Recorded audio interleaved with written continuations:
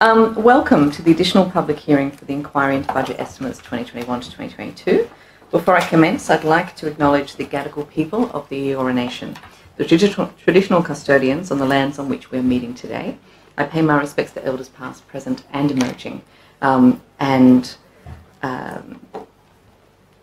celebrate the diversity of Aboriginal peoples and their ongoing cultures and connections to the lands and waters of New South Wales. I also acknowledge and pay my respects to any Aboriginal or Torres Strait Islander people joining today, and also any who may be watching the live stream.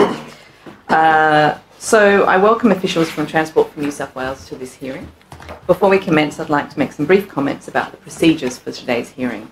Today's proceedings are being broadcast live from Parliament's website, and a transcript will be placed on the committee's website once it becomes available.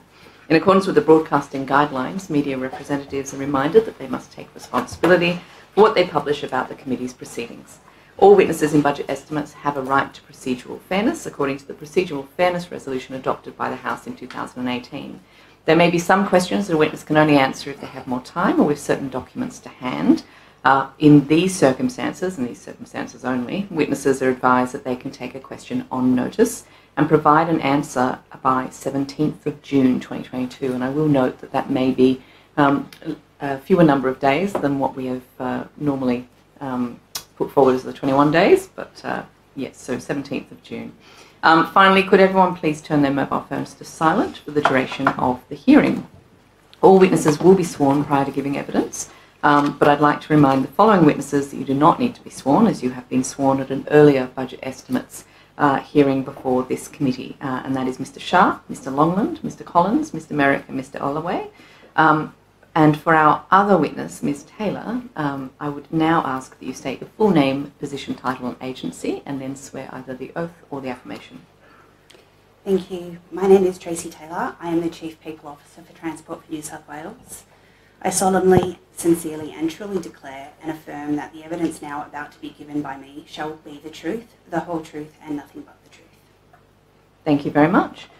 So today's hearing will be conducted from 9:30 to 12 p.m, during which there will be questions from the opposition and crossbench members only.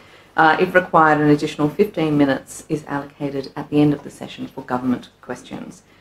Thank you very much for your attendance today, and we will begin with questions from the opposition. Mr Graham. Great, thank you, Chair. Welcome back to the officials. As the Chair's indicated, there's essentially 1 day left when budget estimates might be conducted, so I can guarantee this is the last appearance in this cycle. Are you sure you want to do that? Are you sure? Because But essentially the reason we're here is because of what have been significant public disagreements between ministers in the government about the state of the rail negotiations. That's essentially the most important reason why this hearing's been reconvened. So I want to turn to that firstly, Mr Shah. There have been two very different views put about the fate of rail services in New South Wales, about whether this situation's about to be fixed, the view of one minister, Minister Elliott, or whether there's a line in the sand here, the view of Ministers Tudor, Hope and Keane, that should not be crossed, and this is far from settled. So essentially my first question to you and the officials with you is, who is right? Where is this dispute up to? The premise of your question is who makes the decisions in many respects there. There will be differing views around a table in regards to any industrial relations matter. The process that we have in place is that we are negotiating directly with the unions. So the team around here are the key players with the direct involvement. We keep each of the ministers and the various portfolio ministers across the detail of that. So Minister Elliott, as the portfolio minister, he has the direct accountability. He's been intimately involved with the process since he came into the portfolio, and we clearly brief him in detail. You might remember a Premier's memorandum that came out in March, which articulated the role of Minister Tudor. That articulated that his involvement would be looking at it from a whole of government perspective. So a strategic role, my words, a strategic role looking across whole of government. and his views would take into account the broader aspects of the industrial relations. So joint accountability was the words the Premier used in terms of those two ministers. As you're aware, any item that impacts the budget, and clearly wages policy is one of those. Treasury has detailed, hands-on detailed requirements around that. So for any papers we put up, are we complying with wages policy? If we're not, what are savings and other things that we're using to offset those propositions? So the Treasurer has a keen interest in this, clearly because there are costs involved. It's been a substantial negotiation over almost 12 months now. And not just an interest, but a decision-making role. Is that what you're saying? Yes, Treasury has a decision-making role and a recommendation. So what they would do is recommend. Just turning to the Treasurer. The Treasurer would decision-making role. Order. Point of order, Chair. Mr. Sharp's trying to provide an answer, and Mr. Graham keeps seeking clarifications while the answer's happening. I would suggest that it's probably better that Mr. Sharp conclude his answer before Mr. Graham seek any elucidations, not only for clarity but also for the benefit of Hansard. Thank you. Although it is true that we should obviously be sticking to a question-answer format, in this particular instance, I do think it was more conversational and helpful. I don't think the line has been crossed as yet, but continue, please, Mr. Graham. Mr. Sharp. I was just simply asking, you referred to the Treasurer's role. I was simply asking, the Treasurer not only has an interest, your words, but has a decision-making role. That's the question. Yeah, his decision-making role is what recommendation he puts to Cabinet. So ultimately the decision-makers are the Cabinet. Yeah. And as I said at the beginning, you will have differing views. There's differing risk profiles, there's different cost profiles depending on a number of options. So from Transport's perspective, what we're doing is negotiating an outcome that we believe could be acceptable with the union movement and straddles those lines that we need to cover in terms of policy positions, etc. That will go to Cabinet shortly and will be considered at Cabinet. Each of the Cabinet members will obviously have, have their own views and their own department recommendations, and then the Cabinet and Premier will consider those and make a decision. And as we sit here today, how shortly do you expect that to go to Cabinet? It's imminent. Yeah, and when you say it's imminent, give us some sense. Give the commuters of Sydney the Cabinet submissions are in final form, and there's regular ERC meetings happening. There's about 2 or 3 of them a week at the moment through the budget process. As soon as there's approval for the final version of that Cabinet submission, we'll be in there presenting to Cabinet. Yeah, so that sounds like it's perhaps a week away, perhaps 2 weeks away. I would say within a week, maybe 2 at the maximum. We're right down to the pointy end of decision being required. Yes, and just, I don't want to spend a lot of time on this, but just so we're clear on who is actually dealing with this in the government, of the ministers. What are the role, I might ask you about a couple of other individuals, what is the role of Minister Faraway? How would you describe his role? Yeah, so Minister Faraway is kept abreast of all the industrial relations items that affect the regional fleet in particular. So I would describe his role as a support role to the portfolio minister. So we keep him abreast regularly. Yeah, but he's not in the negotiations. He's not in the separate negotiations, to correct. those. So who is in the negotiations? The 2 ministers that the Premier has asked to be jointly accountable, which is Minister Elliott as the portfolio lead, and Minister Tudor Hope representing the government from an industrial relations perspective. And a separate individual, a question about their role. What role is the Premier playing? How would you describe that role? The Premier is certainly interested in the negotiations for obvious reasons. There's potential impacts for customers. It's been a protracted negotiation and there are potential ramifications for whole of government. So clearly the Premier would have an interest. However, he's very much keeping the process at arm's length. So we're still working through the processes we would normally work through in briefing a number of players. Right, okay. And my specific question is about what is the Premier's formal role in this. Of course he's got an interest. Commuters have an interest. The Premier's got an interest. You're saying he's not formally engaged. His formal role is as a member of the Cabinet and ultimately the Chair of the Cabinet. So that's his role. These decisions would be a cabinet decision. Yeah, and you would. I'm just. You may not have been present at the time, but you'd acknowledge that is different to the role, for example, the former Premier played at times in these negotiations with transport officials. In fact, quite a hands-on role. Yes, I'm aware of some of the commentary around that. However, I wasn't here at the time.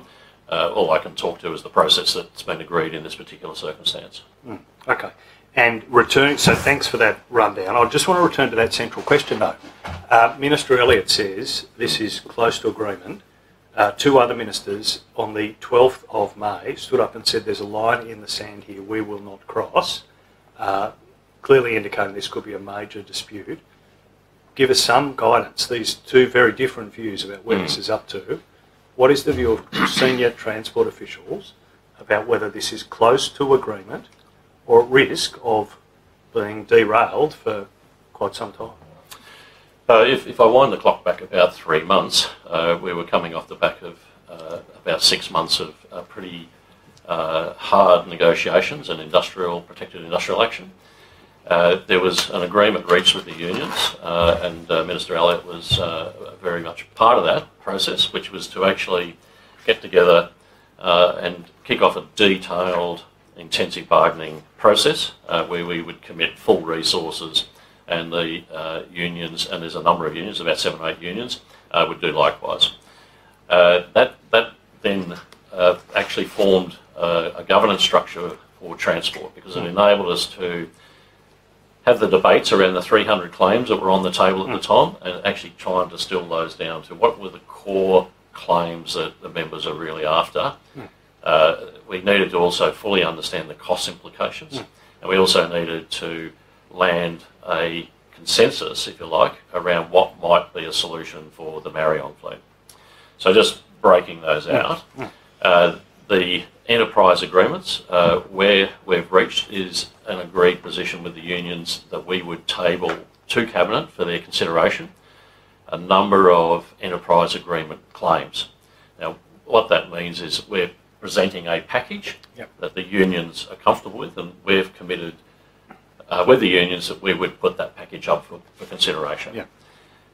The Marion is, sorry, just before I go on, so I mentioned earlier about Treasury's involvement. So we've been working closely with Treasury on the wages policy considerations of those. And some claims, for example, would set a precedent across whole of government. So clearly there would be views from Minister Tudorhope in terms of whether that broader ramification flowing right across whole of government, whether that would be an acceptable position or not. I'm assuming that those types of items would be debated and covered off in recommendations made at Cabinet by Minister Tudorhope and DPC. In terms of the Marion, we're talking about a 4-year journey in regards to the Marion fleet. There's 3 or 4 different options in terms of how that may be concluded. Those options are articulated in the Cabinet submission. Minister Elliott's comments, my personal view, were relating to that process I've articulated where we had the weekly meetings. Minister Tudorhope and Minister Elliott and myself attended each week as an escalation point and decision-making point. It did help move decisions along. In terms of the Marion fleet, there's an operating model question that's clearly been on the union's minds and members for some time. So about August, September last year, I started to ask the question as to whether there were either options that were sort of intermediate, in other words, sort of in between the two positions, and there had been commitments by the government memorandum back in 2019 in regards to keeping guards on the trains. So the debate was really around what was the role of a guard and how did that operate in practice, and could it operate safely. So Mr. Sharp, without going into all of the history, I think that has been very helpful, but give us some sense of what are the possible choices here that the agencies face. What are the possible options? Well, the Cabinet papers is in confidence. Yes, and obviously I can't talk to all the specific options. But suffice to say, there are options, and there's a spectrum. The spectrum is that this doesn't agree with wages policy, so therefore elements of it wouldn't be approved, or there's savings, there's a package here that is acceptable to the government and also meets the union needs.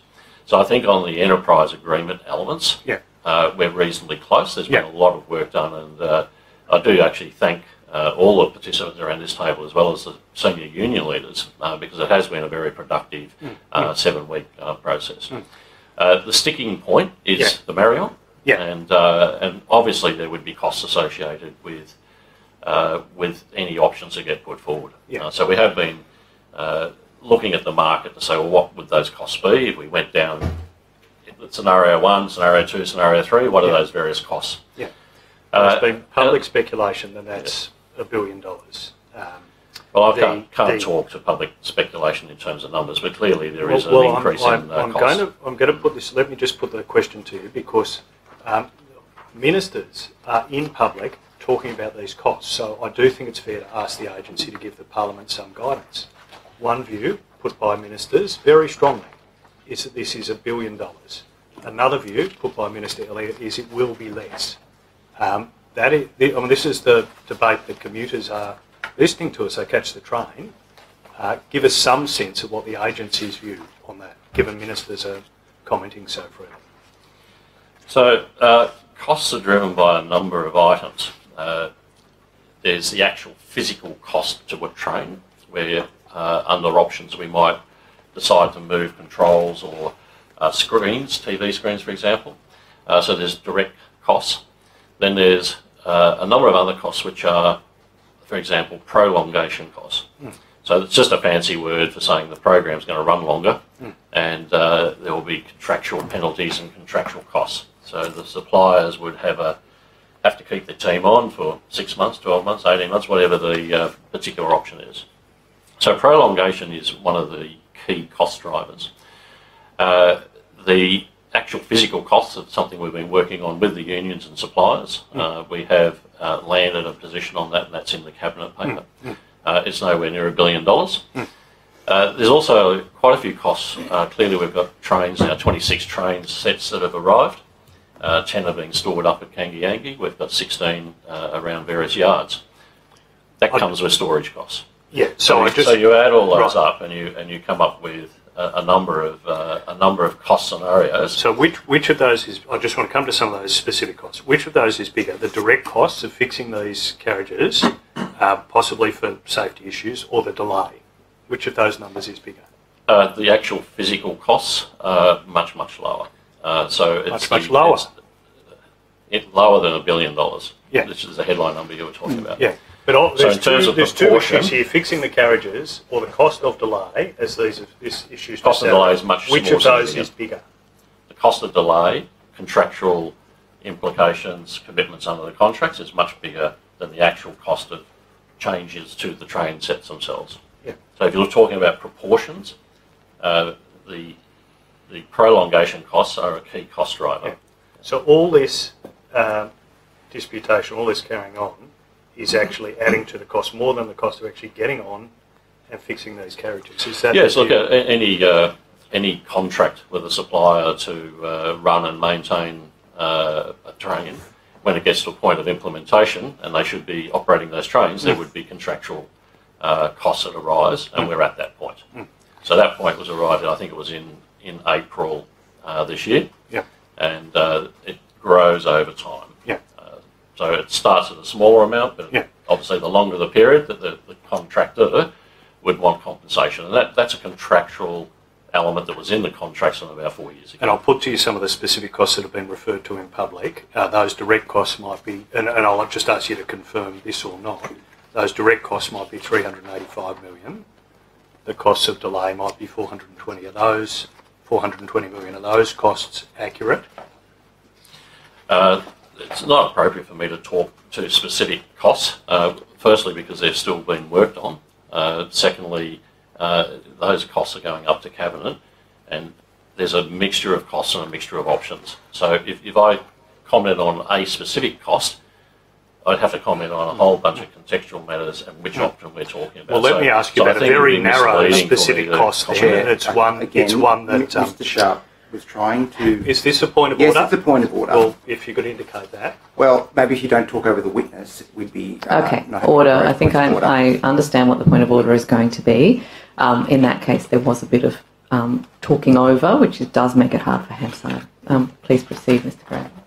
I'll just ask you, Mr. Sharp, about one specific cost. Again, this is a cost that ministers are quoting freely. The cost of storage was talked about as $30 million a month. Is that cost accurate? No. The cost is just under $1 million a month for storage. There are substantial other costs, however. So, for example, if the trains are sitting there, they need to be maintained. So there are maintenance costs that are ongoing, so you need to move the trains, make sure you don't get flat spots on wheels, those types of issues. And there are contractual costs as well associated with the contracts in regards to the train sets that have been approved and are effectively ready for operation. So when all those costs are added up, that's what the $30 million Yes, there's a number of costs that contribute to that number. Now, that number is actually a forecast somewhere down the track as well. As I said, these costs grow. Yeah, understood. That's not the cost at the moment. Now, I might turn at that point to Mr. Collins, just given your experience in dealing with these issues. What detail can you give us on these costs, these competing views from these ministers about the $1 billion cost? Yeah, thank you very much for the question. Obviously, as the Secretary says, there are a lot of options here. I have been brought in the last 6 to 8 weeks to work with Matt, Dale and Peter on a number of issues. One of the areas we've been focusing on is the Marion fleet and understanding those issues. We have been working hard on clarifying and understanding what the unions require. We have that clearly understood, and we've been working obviously with our infrastructure colleagues on what those costs would be. As the Secretary said, they have moved around a bit. If you consider storage costs, for example, it's the cost of the security guards, the movement of the trains, and I think, as the Secretary said, that's just under $1 million, per month at all these sites, places like Lithgow, Broadmeadow, which require a high level of security because they are fairly remote locations. We've been working on the fixed infrastructure costs, and the idea is to try and get that as clear for Cabinet as possible. I think we're in a good position now, and therefore we believe we've got a figure which can go up to Cabinet. And will that figure be anywhere near the $1 billion? Again, as the Secretary indicated, the figure for the infrastructure and the train modifications is a lot less than $1 billion. It would be inappropriate, I think, for me to comment on the figure as it has moved a lot. But I do believe that most of those costs are the cost of delaying the contract, as the Secretary has indicated. Thank you. Can we just take a step back and I'll be guided by you, Mr. Sharp, as to whether this is a question for Mr. Collins or yourself. Can we just talk about how many, I understand there were 600 carriages that were ordered for the new intercity fleet. How many of them are currently in New South Wales? Yes, I will pass to Mr. Collins on the details of the number of train sets. I believe, and maybe Mr. Alloway can help me, I think there's 26 10-car sets available at the moment. That's 260 carriages out of order fleet, which was extended. I think we originally were 550 or thereabouts now. I think 550 now is 600. So there will be 60 trains which can make up a 10-car set. They're organised in a 4- and 6-car formation. This allows us to run obviously various numerous numbers of 8-car trains where we need them, and even shorter trains, 6 or 4-car at quieter time. So these trains can be made up to 10 cars. Okay, so we've currently got 260 that we're storing. Correct. When are we expecting the other 6? What is it? 400 and... No, I can't count. 340. Yes. 340 or thereabouts. Yes. Some are in storage in Korea where they are made, and others are obviously still in manufacture, as I understand. But their arrangements, normally a couple of trains a month would arrive into this country. That's the normal production process. But obviously whilst we cannot run these trains and the spaces for them to be stabled and stored is getting smaller and smaller, it makes it more difficult to incorporate those trains within New South Wales. And has there already been delays to what was contracted in terms of the carriages that have arrived in New South Wales? I might hand that over to Mr. Alloway, but I believe that obviously there have been delays in this contract for a number of reasons, but obviously now with what was a planned commissioning operation of the fleet several months ago, that there obviously has been delays, which has put back the ability to get these trains into service. Mm-hmm. So yes, and perhaps Mr. Alloway, if you could advise, has there been a delay because of the storage requirement? I'd have to take that on notice, particularly around the specifics of the storage elements, but of course with the Marion fleet there were a number of delays, one of them including the COVID period as well, which has kind of compounded the overall delay timeline. So it's not specific to just that particular element, but I'd have to look at the specifics of that particular part about the storage and take it on notice. Thank you. Unless Mr. Merrick's got any detail on that. Yeah, thank you for the question. So we've had trains arrive as late as the last fortnight. So the trains continue to arrive as planned. Yep. And we're working through those storage issues.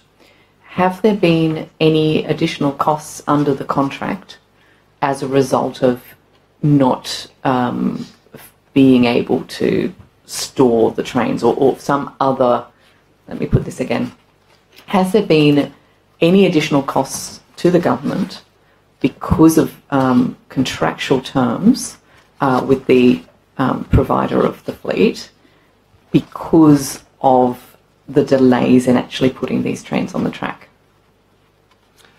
Yeah, thanks again for the question. I couldn't say with certainty, but I'm happy to take that on notice to get those numbers if there has been the outcome you're describing.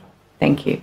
Mr. Collins, in terms of the modifications that are being sought by the unions, and I think it's important here to note that although this has sort of made it into the news very much as a union dispute, fundamentally we're talking about public safety here. In terms of the safety concerns that have been raised in relation to that fleet, what modifications are being requested by the union?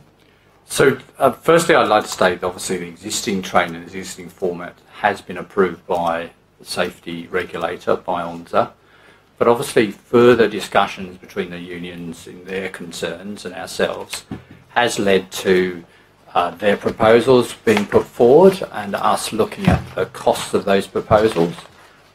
It requires the guard to be at the rear of the train and requires modification to some buttons and some CCTV.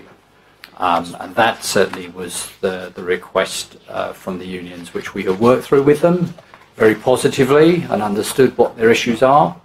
And we are clear now that what their requirements will be. So when you say modifications to the buttons, is that the emergency buttons or the door buttons? Can you elaborate? Okay, I know sometimes me going into detail is quite interesting for Parliament, so I will try and keep it as simple as possible.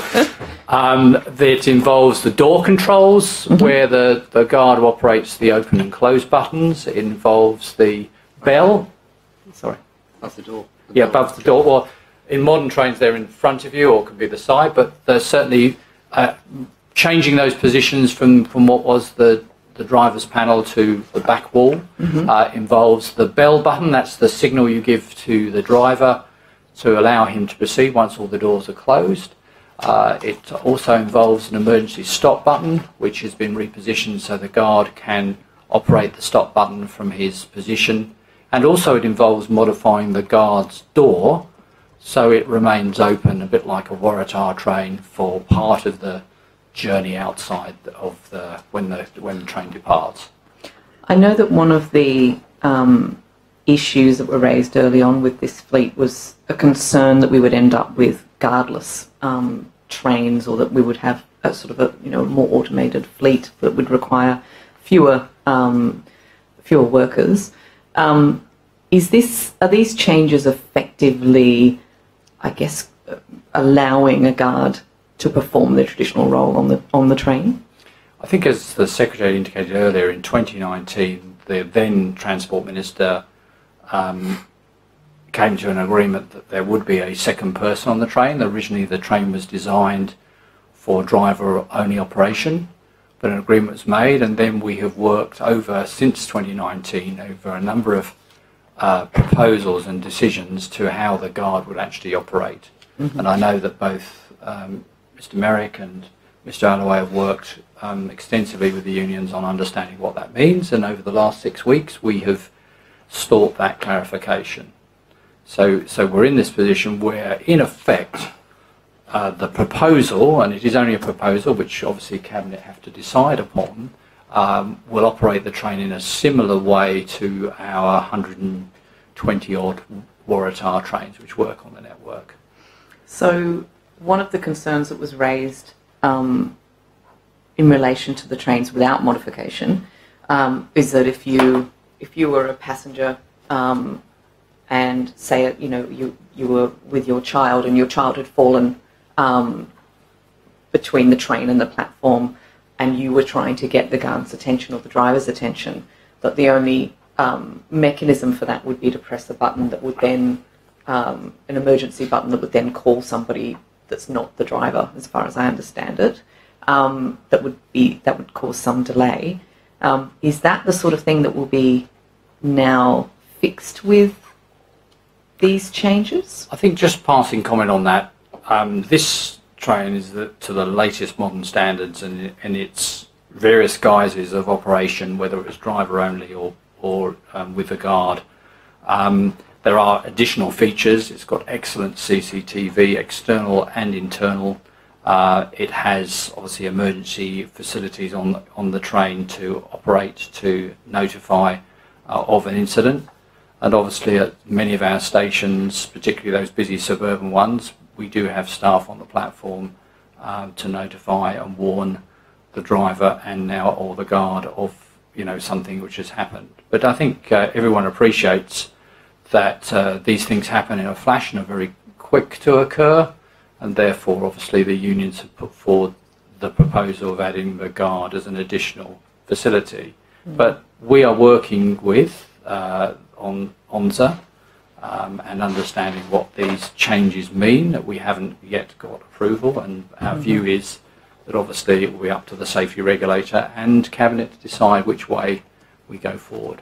And it does sound, and I'm glad you noted that not every, although on metropolitan stations we tend to have those stations being staffed, it's not always the case in a more remote or regional or even outer suburban station. Yes. My understanding is that the current design basically locks the crew in a sort of a soundproof cabin. So although there is CCTV, if you're not looking, if you're driving and you're not looking at the CCTV at that time because you're understandably doing other things, that you wouldn't even be able to hear or be alerted if there was some incident outside. I mean, there are the many trains operate around the world where there is monitoring is done by CCTV. Some have opening windows, some have closed doors, some have opening doors. It is very difficult sometimes even detecting noise as well as vision, but I would say the modern Marion fleet has excellent CCTV. But obviously that's, as you described, one of the issues that the unions have put forward. So would it be fair to say then, Mr. Collins, that the safety on that fleet could be improved and that the union's request is not unreasonable? That's an interesting question. The fleet as it stands has passed and is a safe train and has worked, the proposals has been worked through our safety regulator. Obviously any other changes have to be risk assessed, understood. We are going through that process now. Obviously that we will be going forward with understanding, provided government gives us approval, to understand what that means in terms of whether it's safer as safe or as safe as reasonably practical. You have a huge amount of experience in this area. We've had many interesting conversations about train design and rail network design in the past. I understand that there is a process to go through in relation to these safety modifications, but in your experience, these modifications being proposed by the unions will increase the safety of these trains, won't it? I think a number of reports have come through from various independent authorities to say that the current operation was safe. I think my personal view is that obviously we're working through with the unions. I've worked on driver-only trains, automatic trains, guard and driver trains. It's all about their relative safety and what the situation faces at the time. I think whilst I could give you a view, I think it's not appropriate at this stage, other than the fact that we will be doing a full risk assessment and understand what position we are going to be with the proposals which have been worked through with the unions. But you know, a lot of people can make their own judgment about this, but I think at this stage we will see what the outcome of those risk assessments are. In relation to these modifications then that you have specified, some of these would go across the whole train set, presumably, like the guard's door, changing the, or perhaps not all the door controls, but some of them appear to be per kind of set of 10, whereas perhaps the modifications, some of the other modifications would require a per carriage modification. Is that correct? Most of the modifications proposed are actually in the guards compartment, and obviously as you change ends, what was the driver's compartment becomes the guards. Mm-hmm. So if you look at all 60 train sets, obviously they all have two cabs. Sometimes they have 4, because obviously you've got a 6 and a 10. So if you multiply 4 times 60 equals 240 cabs, I think, if my maths correct me if I've got that wrong. So those modifications will have to take place on all those cabs eventually. Mm-hmm. So not all 600, but no. 240 will have to be modified. For the record, I think there may be some software modifications and some minor changes in how the carriages operate, mm-hmm. Particularly the emergency, the communication button and the way the door opening buttons which exist for customers operate, but mm-hmm. the physical work, and I think most of the proposed activity which we've now locked in with the unions is in the guards stroke mm-hmm. driver's cab. Okay. And who will do that work?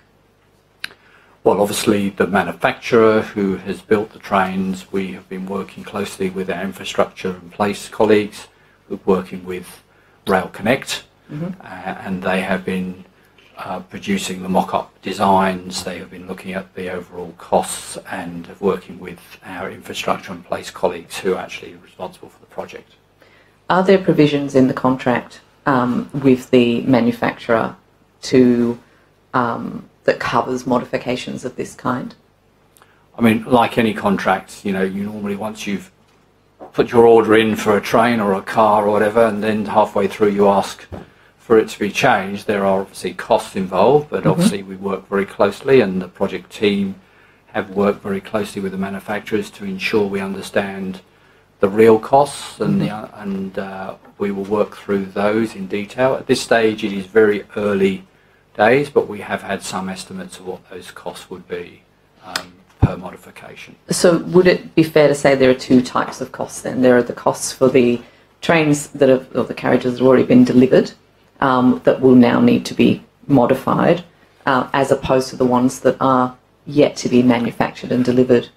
Are they different costs? Would you expect it to be the built-in cost to the newly manufactured carriages to be cheaper? I can't say for certain, because obviously that's an issue that we might have to take on notice. But if I explain in general terms, we believe that the modifications of those units which are here in New South Wales will be done at Kangangi by Rail Connect staff, following obviously a lot of design work and testing, Whether the other trains which are currently in manufacture will be modified at the factory or whether they will arrive and be modified is something I can't tell you at this stage. Okay, understood. Thank you very much for all of that. It's given a very clear picture of what is being asked for and what I guess we can imagine the cost of that, because I understand you're not in a position to tell us exactly how much. However, it has been stated that the cost of these modifications would be less than the cost of delaying further, which is very useful to know. But given that the entire fleet and the contract for the entire fleet, I think, was put at 2.8 billion, is that correct? Correct. The assertion by Minister Tudor-Hope that the modifications could cost $1 billion is quite absurd, isn't it? I can't comment on your statement. At the end of the day, what we're doing is putting up a number of options. There are costs associated with it, and Cabinet will need to make a decision on those options. The costs are significant. Did Minister Tudor-Hope ask you how much the cost would be before he made that statement? We've provided all the ministers, including DPC and a number of stakeholders, with drafts of the Cabinet submission as we're working through the options in the process. It's really landing a Cabinet submission that articulates the options and in some ways covers all the risks and concerns that the various stakeholders have. During that process, there would have been draft numbers in those documents. Did any of those documents have a draft number of $1 billion for modifications? It'd be inappropriate for me to comment on what's in a Cabinet document. The bottom line is numbers have been moving, and there's a number of numbers depending on which scenario you look at. In the time that you have been working on this, have you at any time had it proposed to you that the modifications would cost $1 billion? No. What the process is that we work with the unions to understand the detail, and we are still working through those as we speak. We still need to land a final agreement in terms of what those changes would be. Clearly, if we're asking Cabinet to sign off, we would need a position, and likewise the unions would want us to agree to an operating model associated with those. So we're at a point where that is about to be agreed. That will then actually generate the final numbers. So it is still moving. But Minister Tudor-Hope, who is also the Minister for Finance, just decided $1 billion was the amount for the modifications? As I said, there's been a number of draft documents, and he would have been privy to the evolving numbers and the evolving calculations for multiple scenarios. So he should have known better than to say $1 billion. You'd have to ask Minister Tudor-Hope. Good try. I will. Really good try. I will enjoy doing that. My time is almost up, so we will come back to the rest of my questions. Chair, I did want to just make one comment. Please. The Mariong is unambiguously safe. What we're talking about in terms of safety conversations is a package. Safety is not ever just one item.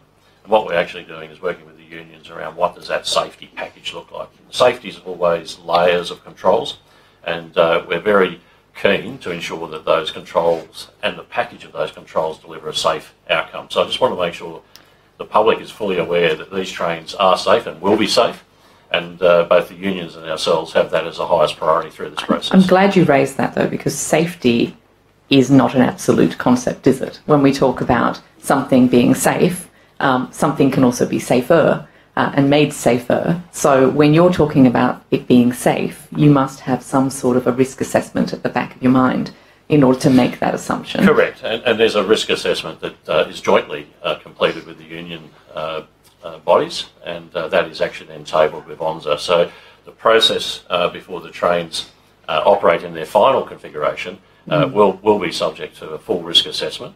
The safer conversations will be had, and we'll be presenting that to ONSA for their accreditation. So that process will take some months, and we'll be working through that assiduously. Because the public's tolerance for risk when it comes to safety might be a little different to the governments or to the regulators as well. I mean, You have three people here who are ultimately responsible for the safety of the rail system.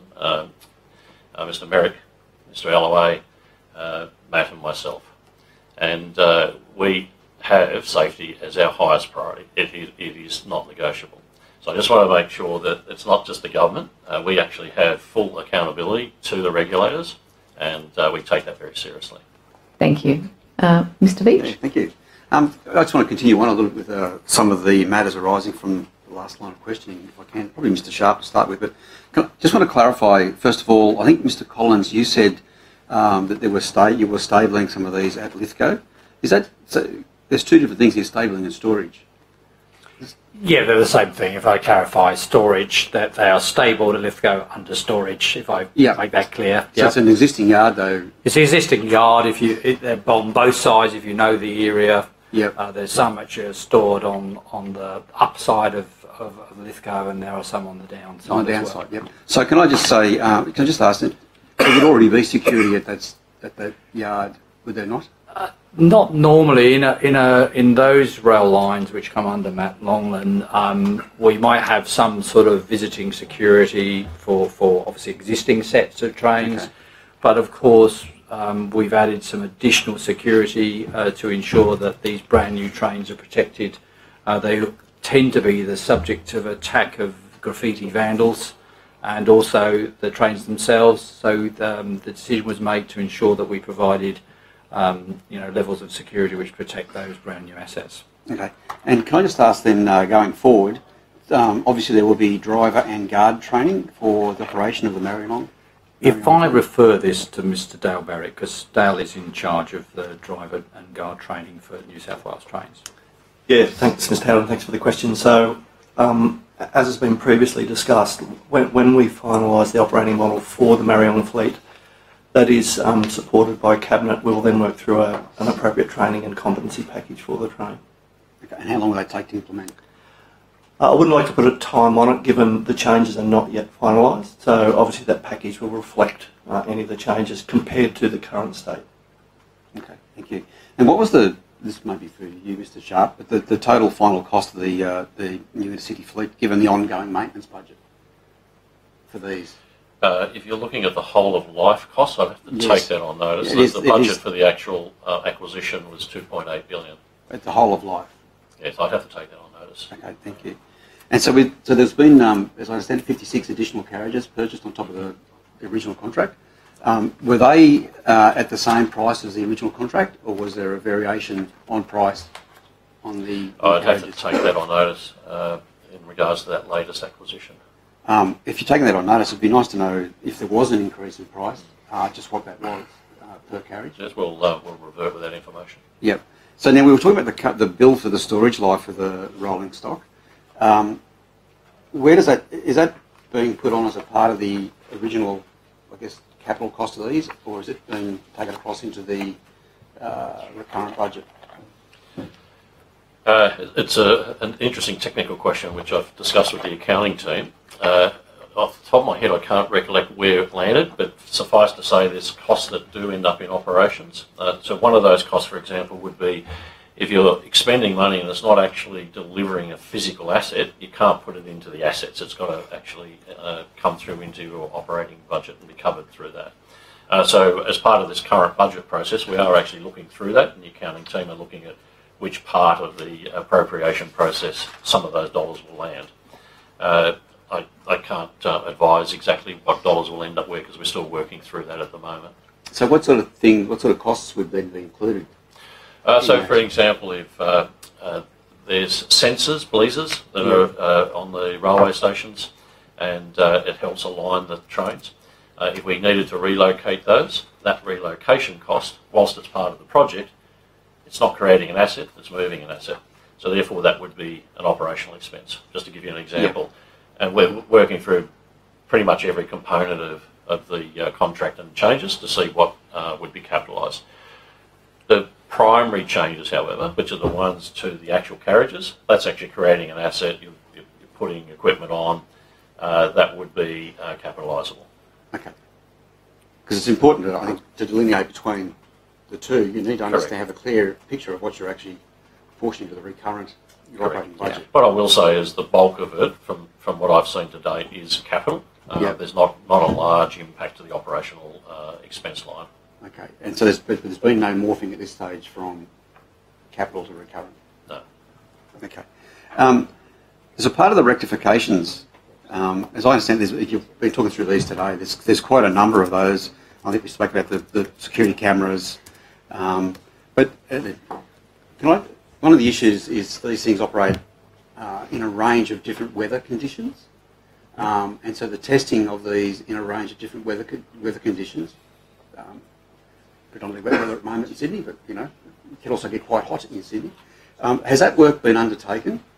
So when you say that the CCTVs are the best, for instance, Mr. Collins, have they been tested in the quite diverse weather conditions that they're going to be exposed to on the Sydney and outer metropolitan lines? Yeah, I'm talking in general of rolling stock commissioning, which I've been involved in quite a few fleets. I would imagine, and again we could probably provide on notice, that significant testing happens within the manufacturing plant. In fact, I think in the manufacturing plant they've got a test track. They're able to operate these trains at high speed under different conditions. And certainly prior to the protective industrial action, a number of these trains have been out on the network operating and testing under various conditions. And certainly they are a very good train. They've certainly operated well. And the great thing about modern technologies, we know from our mobile phones, is that you start off with a very grainy picture. When we first started putting in CCTV, which in my day was in the 80s, and when you get to this modern technology, it certainly provides excellent quality. There are obviously occasions where things don't work, or there's an obstruction or sunlight, but the advantage is with cameras pointing in each direction on each car, you get an opportunity for examining the best view at the time. Okay. Yep, thank you. I'll just ask Mr. Merrick to comment on that as well. We have done extensive testing in the commissioning stage here in Australia. Yeah, thanks, Secretary, and thanks for the question. I think if I spoke more broadly about what the train offers, so in the current configuration as accredited, this train has next generation safety features but also customer features, and the safety features include sensitive door edge technology for obstructions, the traction interlocking for all the doors, and the CCTV is significant in that there are 40 external cameras on this train, so every car has 2 cameras on each side. So what that does, compared to today, is it affords the guard and the driver a full view of the platform and the train interface. And most importantly about that, it provides a triangulated response to that interface in all conditions. So for those curved platforms and for those parts of the network that are exposed to weather conditions, as has been stated, the CCTV quality is really good, and it's been proven over that testing and commissioning phase. Okay. Yep, thank you. Can I just, when do we estimate then, with all the stuff that's going on at the moment, all the activity, when do we expect these trains, on your Gantt charts, I know public service love Gantt charts, on your Gantt chart, when will the first passengers be walking on these trains? Look, at the moment it's going to depend on the Cabinet decision on which scenario they go with. So it would be preemptive to say, here's a date. Clearly, we know all the trains at the moment are on contractually to be delivered by June 24, is my understanding. And we would like to see them in service as quickly as possible. Now, with changes that are required to the train set, that will take a little bit of time. So there'll be clearly an extension of the program. But the unions are working very closely with us to look at how do we get some services up and running on the approved line, which is to Newcastle, and how can we expedite that safely. So there will be some interim services that will be providing that to the customers, and then behind the scenes over time we'll do the changes and then we'll roll those back into the new operating model.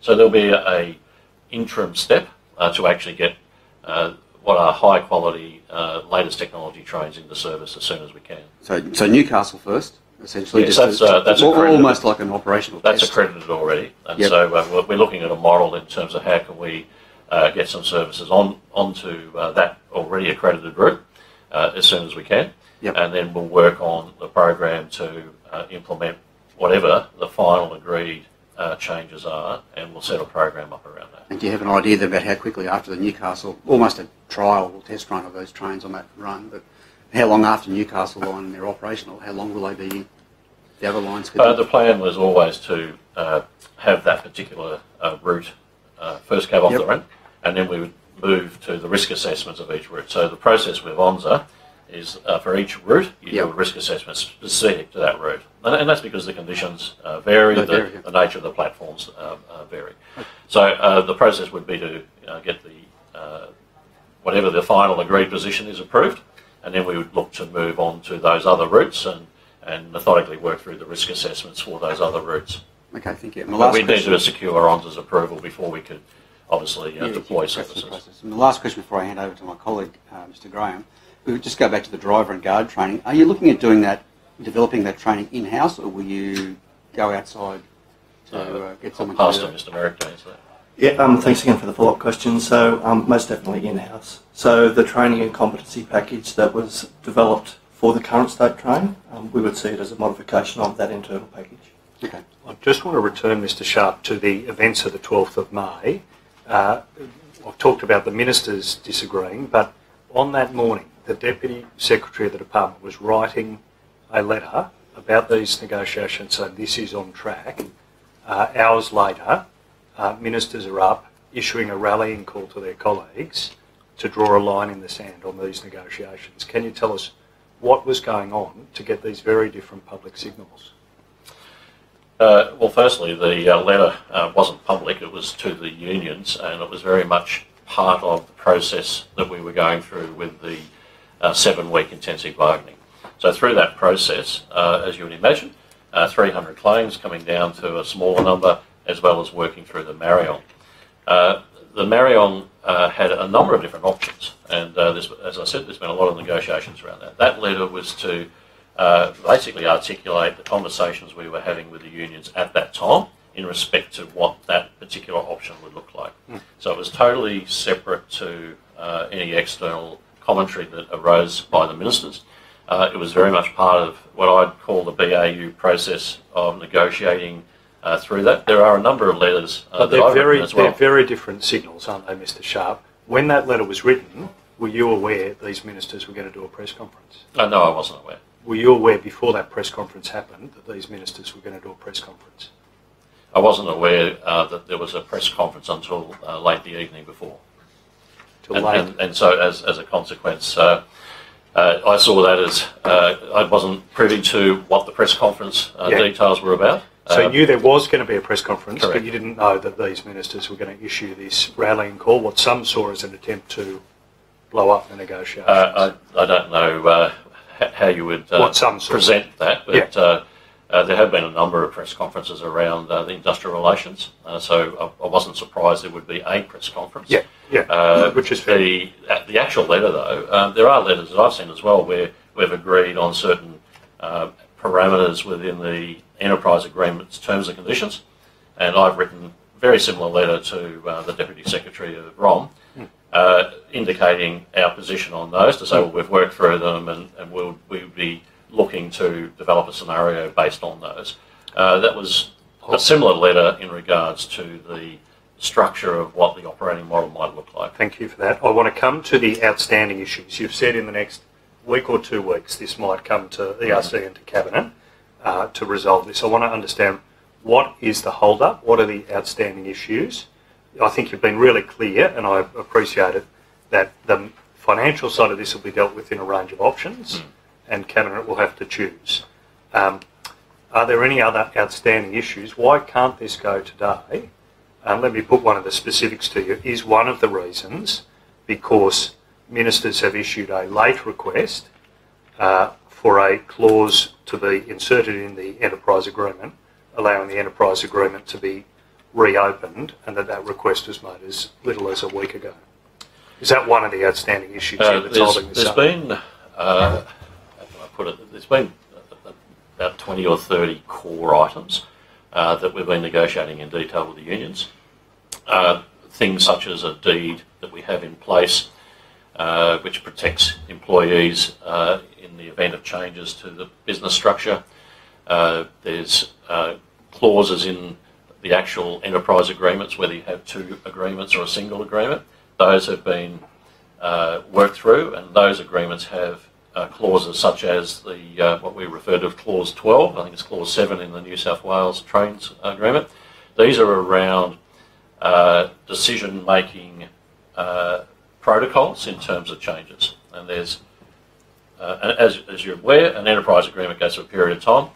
The world doesn't stay still, and there will be changes that occur. And there's some, for example, which would be the regional fleet, for example. I would envisage somewhere in the next 3 years that that regional fleet would need Mr. Sharp, to I'm going to bring you back to the question, is this one of the sticking points? Is this one of the hold-ups? Is this one of the reasons why this isn't in front of Cabinet today? Mr. Graham, I wouldn't refer to it as a hold-up. Yeah. I see it as part of these items that we've been negotiating, and yes, we're down to, there's probably 2 or 3. We still have to actually physically exchange an agreement on what those modifications would be. That's still to be nailed. There are a couple of clauses in the enterprise agreements where we've been working through that, and clearly there's lawyers and legal advice that one takes on something like this, and I know the union bodies are also considering that through their executive forums.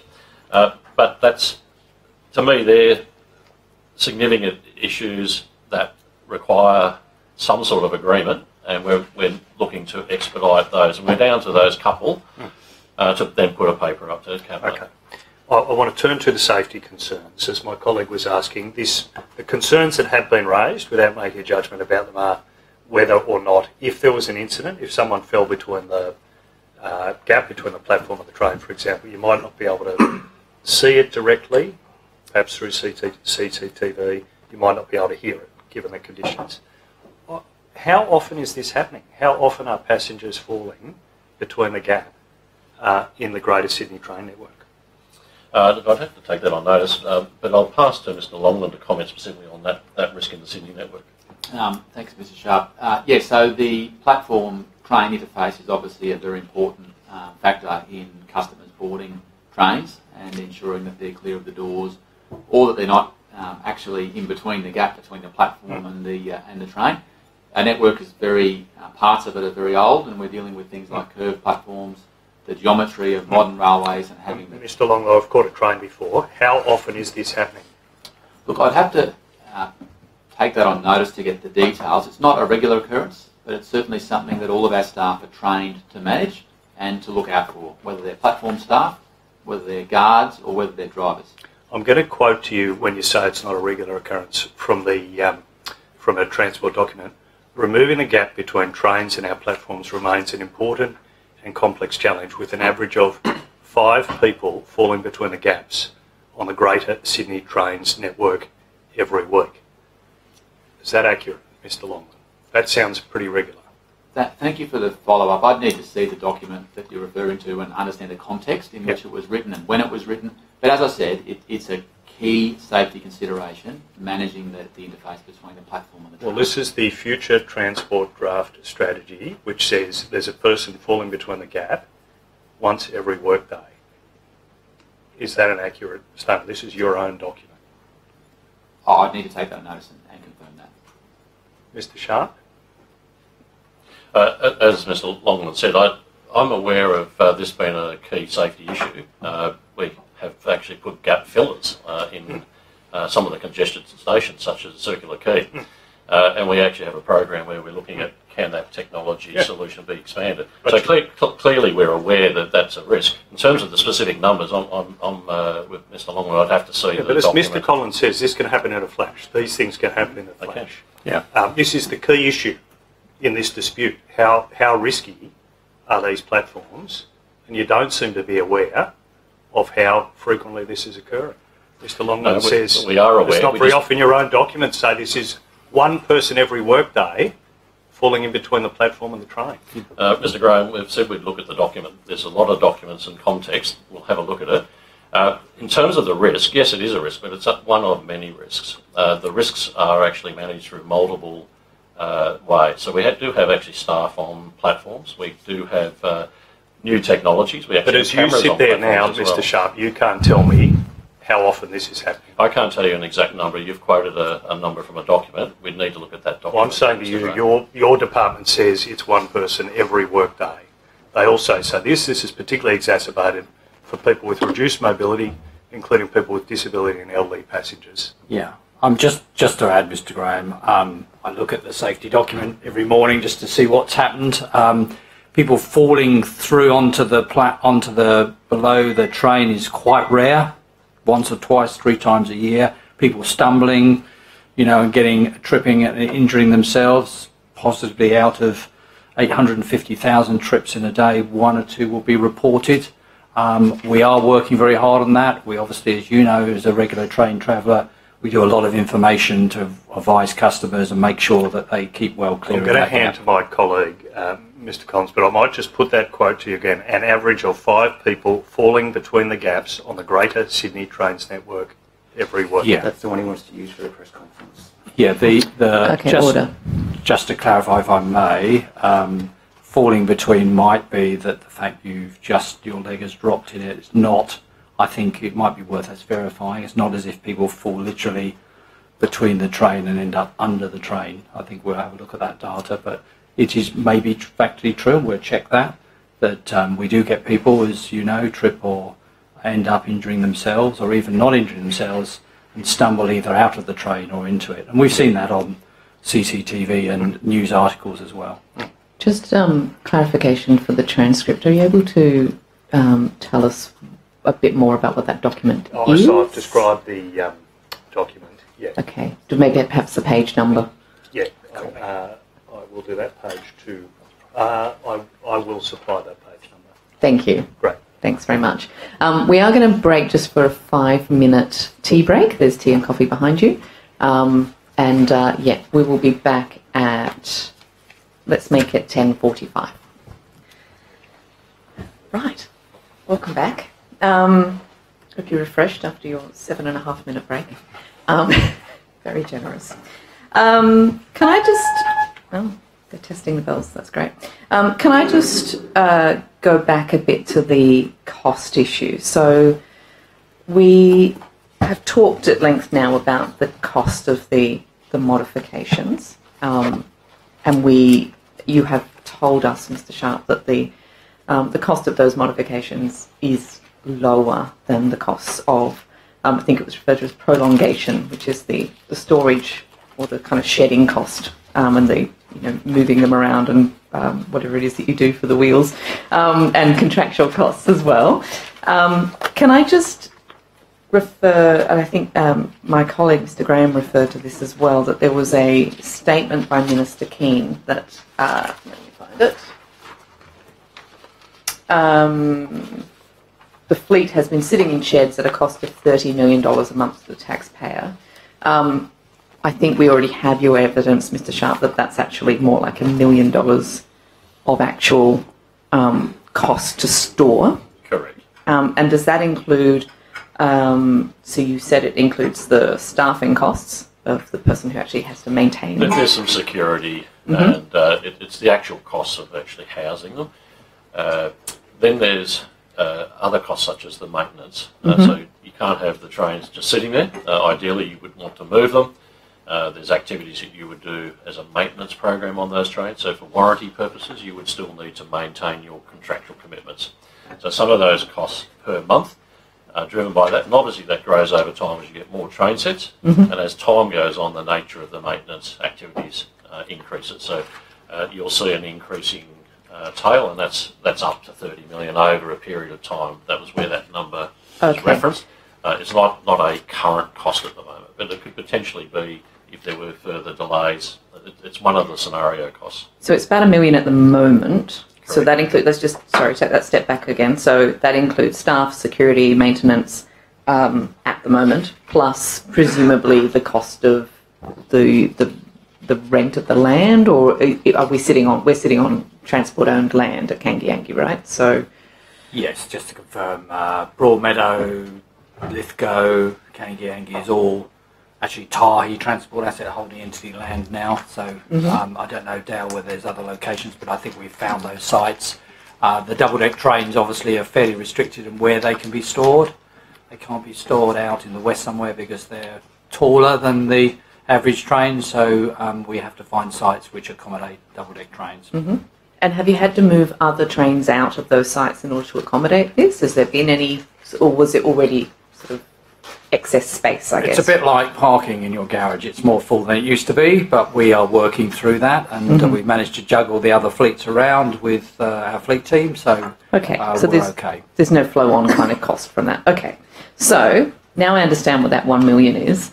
Mr. Sharp, when you say that that will increase over time, that seems quite a radical jump from 1 million to 30 million. How many years are we talking before we would get to that 30 million figure? No, the 30 million includes other costs. The 30 million has a storage cost component to it, and that would obviously grow. In fact, it would be a challenge because I don't think we could continue to park all the train sets as they come in. Yeah. So there would be costs presumably for the manufacturer to store them in their facilities. So over time there would be some increase in the storage costs, but it's not 1 million to 30 million. The 1 million is a component of other costs, which include maintenance. What I'm saying is the 30 million number is a few years out in terms of what that forecast might look like. But hang on, it's not 1 million to 30 million, it's a small portion of the 30 million would relate to storage. Right. Sorry, when I'm talking about storage costs and that 1 million, I thought we just got to the point where we agreed that the 1 million included the physical kind of, the cost of storage being the staff, security, the maintenance. Not the maintenance. Not the maintenance. So the 1 million is just for staff and security. It's for storage costs. So to get a full breakdown, I'd have to take that on notice, but it's the costs of actually physically parking them and protecting them. Then there's a separate contractual commitment around maintaining those train sets, and there's quite a large number of them here. Yep. And the maintenance costs associated with that are part of that 30 million. So it's over and above the storage. Different cost centre. Okay, fine. So staff and security, 1 million at the moment. We wouldn't expect that to change markedly unless there was a need to start housing these carriages in somewhere else, for example, with the manufacturer. Or okay, fine. So it's 1 million at the moment. Then we have the maintenance amount. Can you tell me at the moment how much that maintenance cost is? No, I can't tell you that. I'd have to take it on notice. It's bundled up into other numbers which I don't have here. So we would have to take on notice what the actual maintenance cost is at the moment. Okay. But the 30 million includes a forecast into the future of what that might be. Okay. And I understood from your previous answer that the 30 million was where we might get to in the future. Correct. You can't tell me what it is now? The 30 million would be around 15 to 20 million is the bookend or the equivalent now. I just haven't got the breakdown of all the components of that. Okay, so Minister Keane wasn't wildly out. He'd sort of doubled it perhaps. Well, he talked to the future cost if these trains are continuing to sit there. Yeah, which wasn't really clear from his statement, but that's fine. Let's be generous. Yes. And when would we get to this 30 million then, if we're currently around the 15, 20? When is it forecast that it would reach 30 million? We've got a number of scenarios. If agreement isn't reached, for example, what are the next negotiation stages with the unions and how long would the program go for? Costs associated with that would include ongoing storage and, in fact, storage of other train sets that are currently coming off production lines. Yeah. So there's scenarios, and the cost on each of those scenarios does vary. But the 30 million is indicative. I think it's 2-3 years out. From memory. Okay, so in a few years' time, based on it continuing to be delayed. Correct. Yeah. Okay, which would then be we'd be looking at 360 million a year, and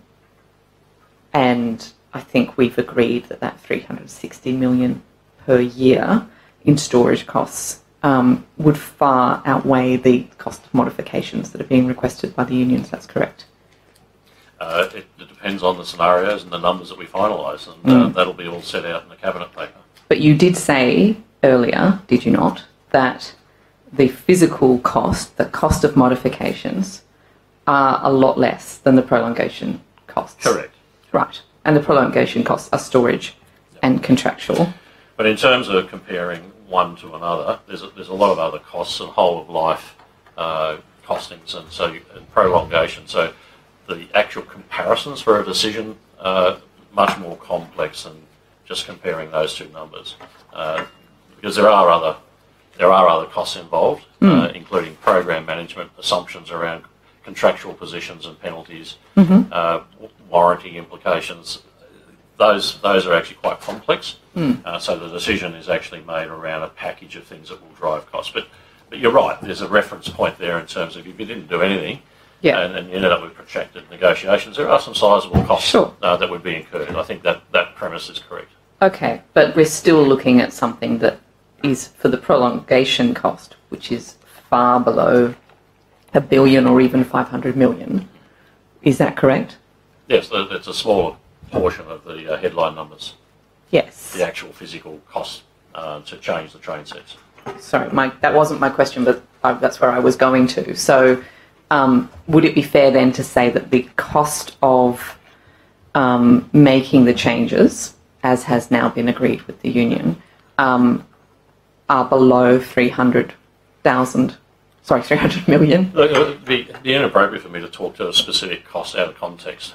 There's a lot of costs that add up, and you need to compare bookend. So bookend would be do nothing, another would be to do the changes and implement. There's also some other in-between options that we could potentially discuss with the union. So Cabinet needs to make a call on those. Okay. But you're right, they're the comparisons that will be made. It's just that it's not as straightforward as here's a number versus another number. It seems from the evidence that's been provided so far that the negotiations on these safety modifications with the unions has been going quite well. Would that be fair to say? It's been part of an intensive bargaining period. I would describe the bargaining period as being very productive. Both parties have come together, and when I say both parties, there's a number of unions. So it's been negotiating with 60 or 70 delegates on a daily basis, and then distilling at an executive level down to core items for each of the unions.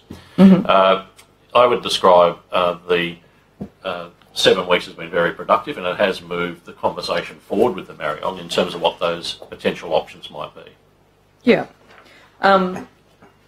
Mr. Collins, is that your view as well? That you've got to the point now where things are pretty much agreed or are no longer as contentious with the unions on these safety modifications? Yeah, thank you very much for the question. I think obviously Mr. Longland and Sam Abadira, Dale, Merrick and the team have worked extremely hard, and I'd say over many days and long hours to thrash out what were 300 claims to a number which is reasonable. And I think obviously I provided a little bit of my hard-earned experience over 25 years of 2 EAs here and quite a few in other countries, where it is sitting down and understanding each other's points of view and going through that and discussing those items in detail. And I think I would commend the work that Mr. Longland has achieved in that time, along with Mr. Merrick. And I think we're in a clearer position than we have been. And I certainly believe the opportunity now for Cabinet to review where we've got to and obviously make a decision on the proposals that Mr. Sharp talks about. Mr. Sharp, I'm looking at an email that you sent out on the 6th of May that is entitled End of 6-Week Intensive Negotiations with Rail Unions. You say in here, it's a very positive email that you've sent out. You say that, quote, we covered a lot of material when you met with delegates and have made really good progress. There was a strong focus to address priorities in the log of claims in areas including safety. On the 6th of May, were you happy with the progress of the negotiations with the unions?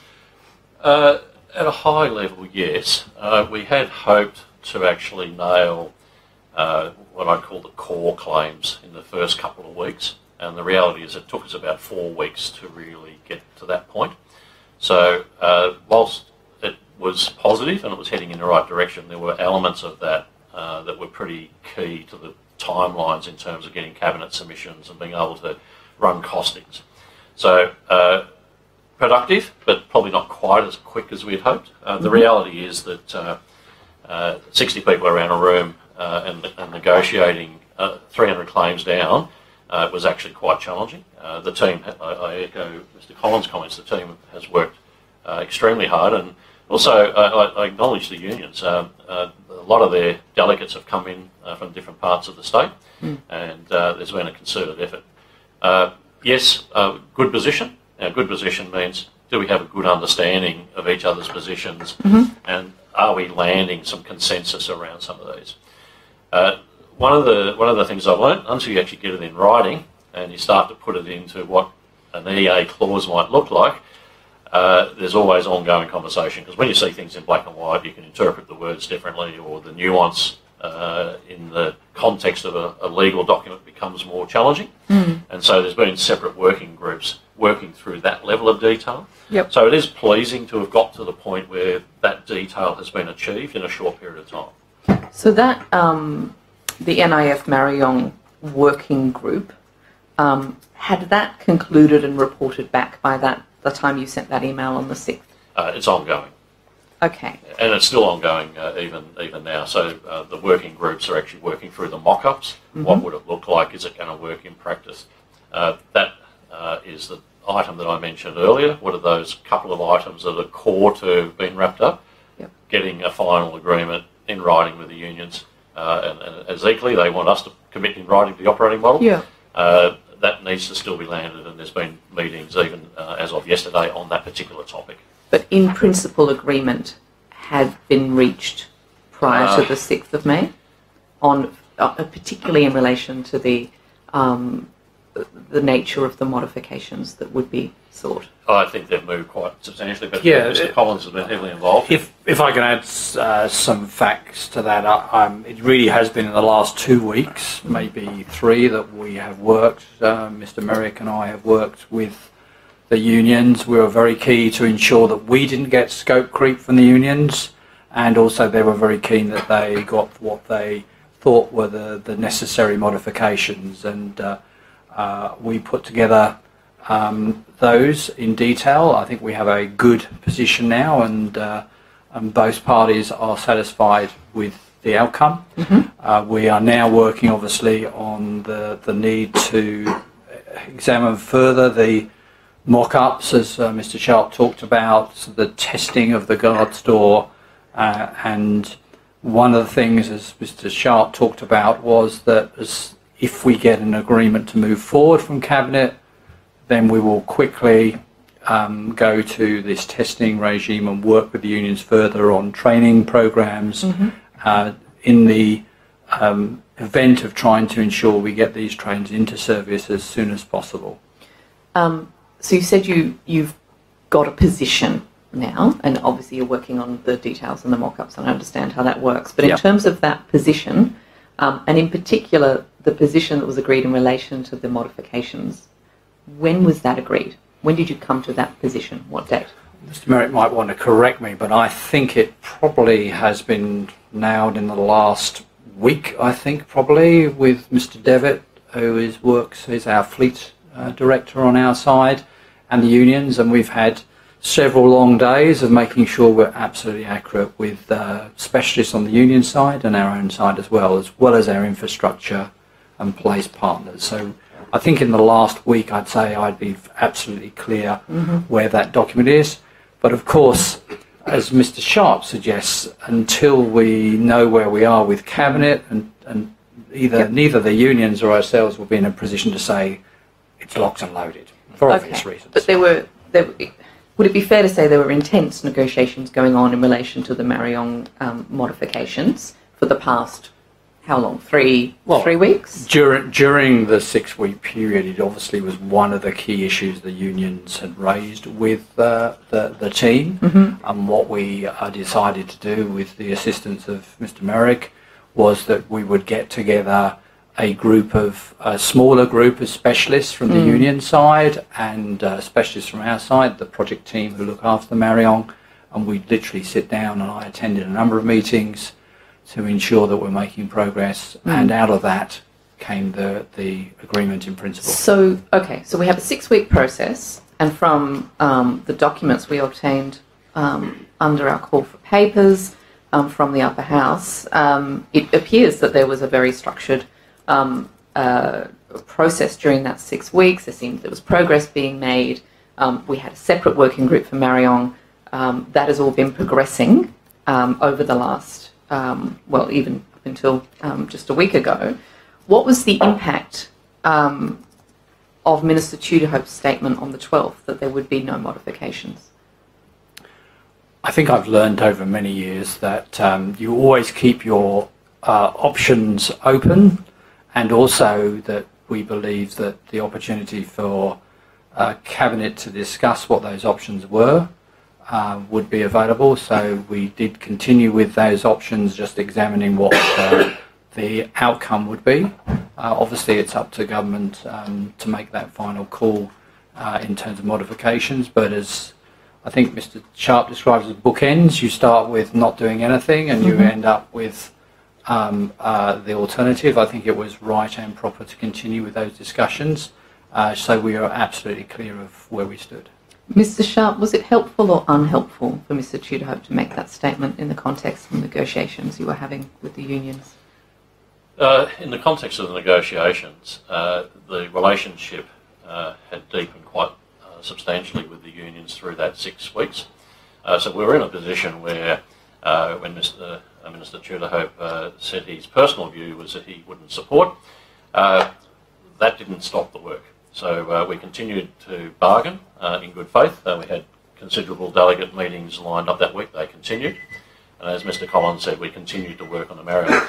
We had an in-principle agreement with the unions that we would be presenting to Cabinet the options that we would agree, and Cabinet would make a call on it. And that hasn't changed, and that continued during that week. I think it's fair to say there was probably a day or two pause where everyone went, well, what does this mean? But the reality is, for transport, we continue to work with the unions, and we are putting those options up for Cabinet consideration. Thank you. Mr. Graham. Great. Thank you, Chair. I'll turn briefly to another matter. It wouldn't be estimates without asking about tolling. So I will ask you, Mr. Sharp, for an update on the issue we've discussed previously, which is about the tolls review currently being undertaken by Treasury and by Transport. So really I'd firstly like to just simply ask you for an update about the progress on that review and the timing of that review. Yes, the review is underway. New South Wales Treasury running that. Transport is providing input, and we attend the working group meetings. And as you're aware, it is actually identifying policy reforms in this space. The number of options that could occur, and also the relief measures that could be considered. Two objectives: consistency in toll pricing, and it can be challenging at the moment. Some of them are distance-based, some of them are a fixed price, and you've got multiple tolls for differing sections of the roads. And then the question of fair and equitable tolling pricing is the other objective. So the teams have been working towards a paper and recommendations in regards to those objectives. Fair to say there are some recommendations that are currently being put up to ERC for consideration. Not so much on the policy side, but certainly in regards to relief measures and addressing some of the cost of living pressures that are clearly out there for everyone. So where that project is at is, I would suspect still September, October would be my feel before the final recommendations come down in terms of the harder sort of policy-related recommendations. So it's still in process, and there are updates being provided to ERC in the next month Yeah, and the Minister's been reasonably clear this morning. Those, as you've said, recommendations heading to ERC at the moment, potentially for toll relief measures in the budget, that's really the interim step, is that correct? Correct. Yeah, but that is the bigger question about dealing with these substantial policy issues you've flagged there, won't be dealt with until later in the year. Yeah, the working groups are still working through on that. I haven't got a specific deadline that I'm aware of, but it will take, I suspect, another 3 or 4 months to really land worked up and supported recommendations. Okay. And I want to ask you about one option. The Minister's clear again this morning, the option that the Premier had referred to, distance-based charges, is part of this review. That's on the table. I think the Premier had made that clear. He was looking at that option. I want to ask you about another option, to ask, is this under consideration? And that's the option of decentralising the city. I took that as to talk about moving the jobs. I'll read you the report from today. Ward, who was promoted to the roads portfolio late last year, acknowledged the financial strain the city's toll system could have on Western Sydney motorists, and said decentralising the city to reduce the number of people forced to travel long distances could go some way in addressing that problem. Is that an option here in the policy options that Transport and Treasury are considering? Is this on the table, rather than change of the toll arrangements, actually major decentralisation moves? I'm not aware of major decentralisation being on the table. However, all options are being looked at. I haven't spoken to the Minister specifically about her comments, but if I look at the Bradfield and the southwest growth areas, the inference is that you will have more jobs in those areas, and it does make sense if you're looking at a future transport objective, to actually have jobs closer to where people live. So the 6 cities concept, where you work within the city but you have a 30-minute connection to other cities. At the moment you still have large numbers of people commuting, for example, on rail into the CBDs, notwithstanding some of that. So my view is that the forecasts of where city growth occurs and where jobs arise is an interesting policy area. But from my perspective, I'm not aware that that's specifically an option that's been worked on. But as I said, all options are on the table with that working group. It's not confined to a 2 or 3. Yeah, let me put to you this specific question about that policy option, as I'm struggling to understand it. Look, it's a good idea, as you've outlined in the planning options, but in the planning policies. But for motorists struggling with the cost of tolls now, for people paying $6,000 a year in tolls now, it's hard to see decentralisation as something that's really going to happen before 2060, before these contracts end. Is there any reason why motorists under pressure should think this would be a source of hope? I think if you're looking 40 years out, policies can be short-term focused, but they can also take a long-term approach. This infrastructure will be around for many, many decades. So I would assume some of the policy agendas will look at longer-term elements as well as the here and now. And from my perspective, post-COVID, we are actually looking at where are the travel patterns, and it is interesting because patronage on rail, for example, is still lower coming into the CBD, but there's more movement within the suburbs. Yeah. So we are grappling with what does the new post-COVID norm look like. Yeah. And at the moment, interestingly enough, road traffic's up. Now, we know some of that's confidence in post-COVID. People have a lack of confidence in mass transit, and we're doing a lot to boost that confidence, but that is impacting at the moment. So we need to work through those changes to understand what the policy environment's going to be. As you've looked at those post-COVID travel patterns, have you recalculated the benefit-cost ratio for the Beaches Link project to see whether it's required as people's working and living arrangements have changed, the way they travel around the city? Has that been recalculated ahead of an investment decision?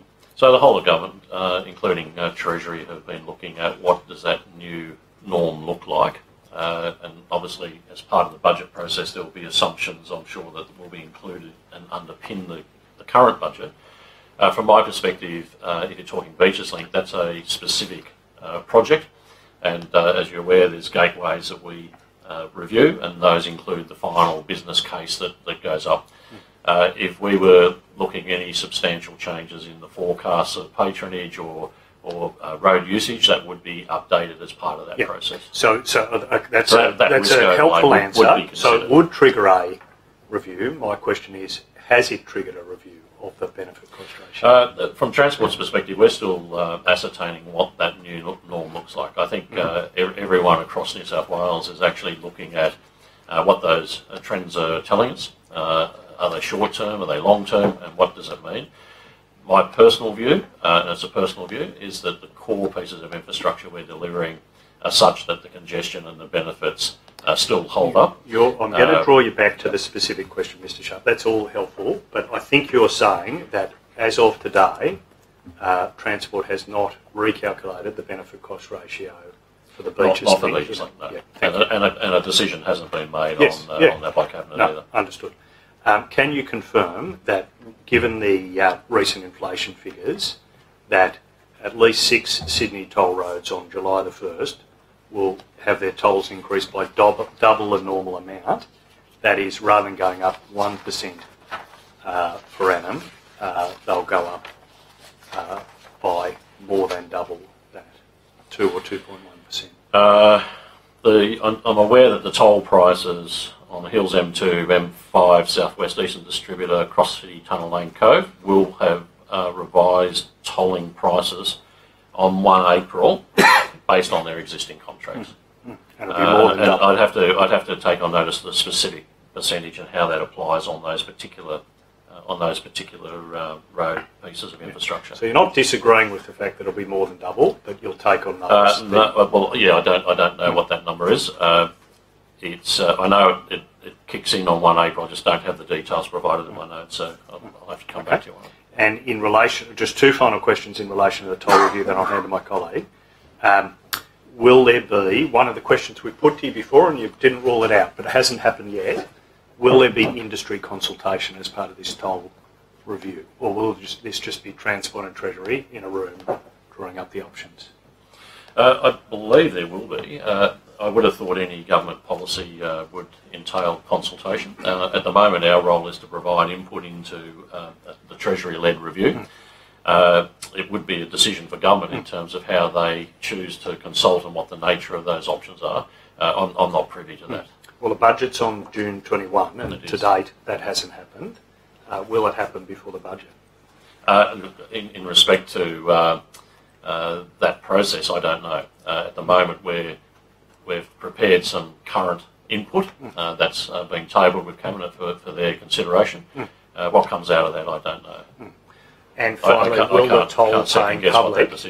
toll-paying public be consulted as part of this review? I would suspect that there's going to be a number of stakeholders needing to be consulted if you're talking a long-term policy change. The Minister Ward today has been clearly indicating that there are, quite publicly, that there are reviews underway. So I'm suspecting there would be some opportunity. The government may do that. I'm asking about your review, Treasury's review, Transport in Assistance. As part of that review, will the public be consulted? I would have to talk to Treasury to find out what their approach is on that. At the moment, we're providing modelling on motor usage. What do we see the behavioural changes if prices change? What do you see as flow-on implications? That's the role that Transport's playing. So in terms of the broader structure of that review, I'd have to refer to Treasury on that one. Thank you. I just want to go on to a different area from my colleague who has a fascinating and detailed interest in tolling, as you might have detected. The CBD and South West Metro projects, essentially will these projects be finished in 2024 as planned? My understanding is that that's the case. They have been working post-COVID with all the contractors. As you're aware, the project was closed down and for a period. Timelines have been renegotiated, but I believe they are still on track to deliver the program. Okay, and so you don't envisage any delays at all through the testing and commissioning and... This is a complex mega project, so I'd never say there won't be risk. But there is an expert team in the Metro organisation that has an independent board that provides a lot of advice as well.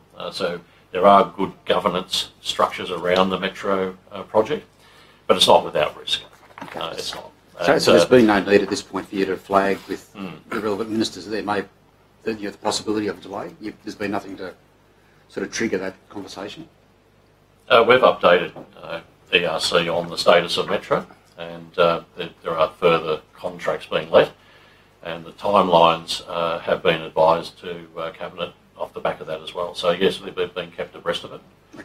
And those timelines are the same as they had? We're not seeing any delay that would impact on being able to deliver the Metro in the years that we've indicated. Yep.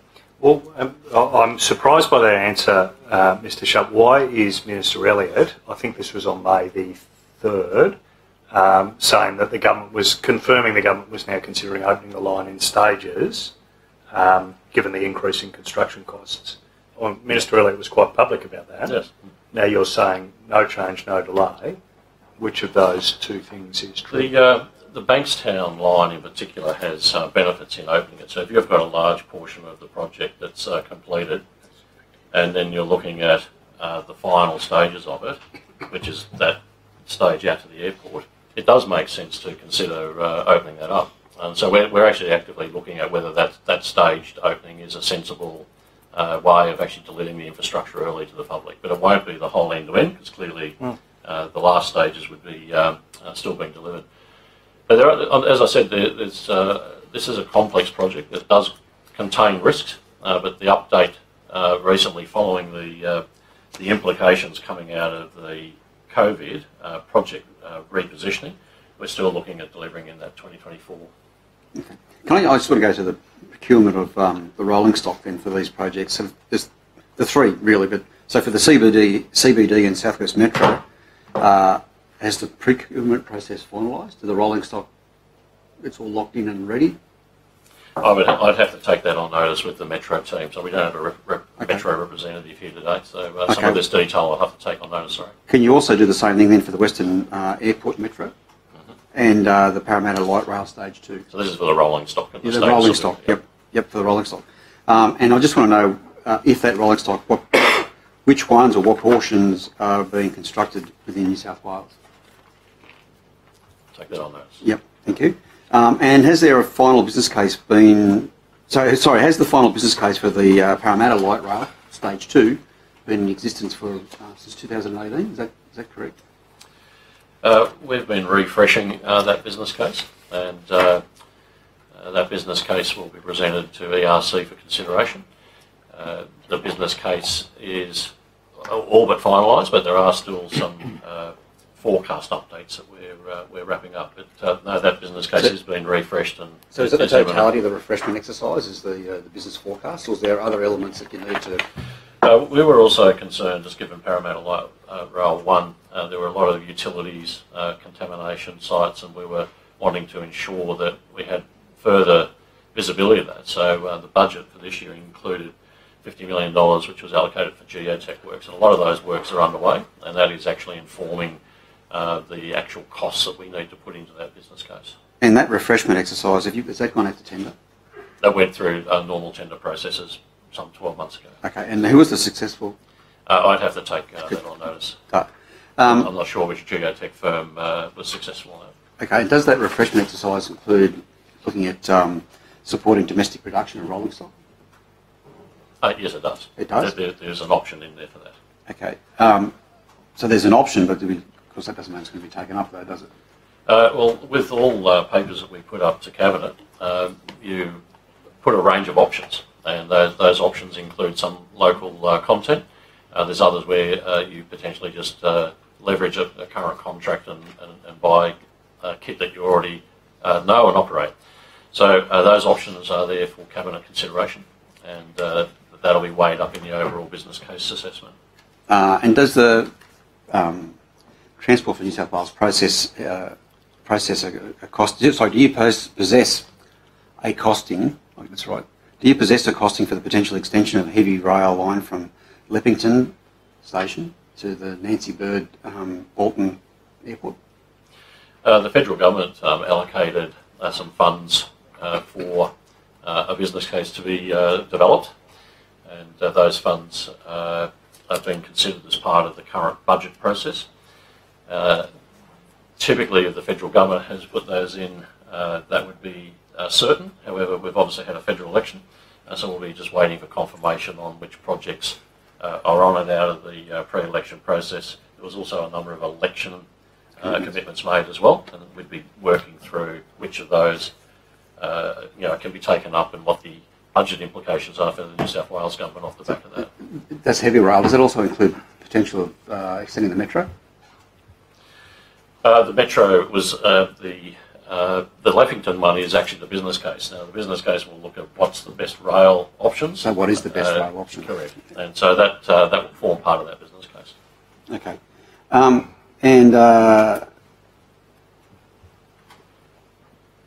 Okay, so that's that. Okay. So with regard to what's the difference, I guess, in construction costs between heavy rail and light rail?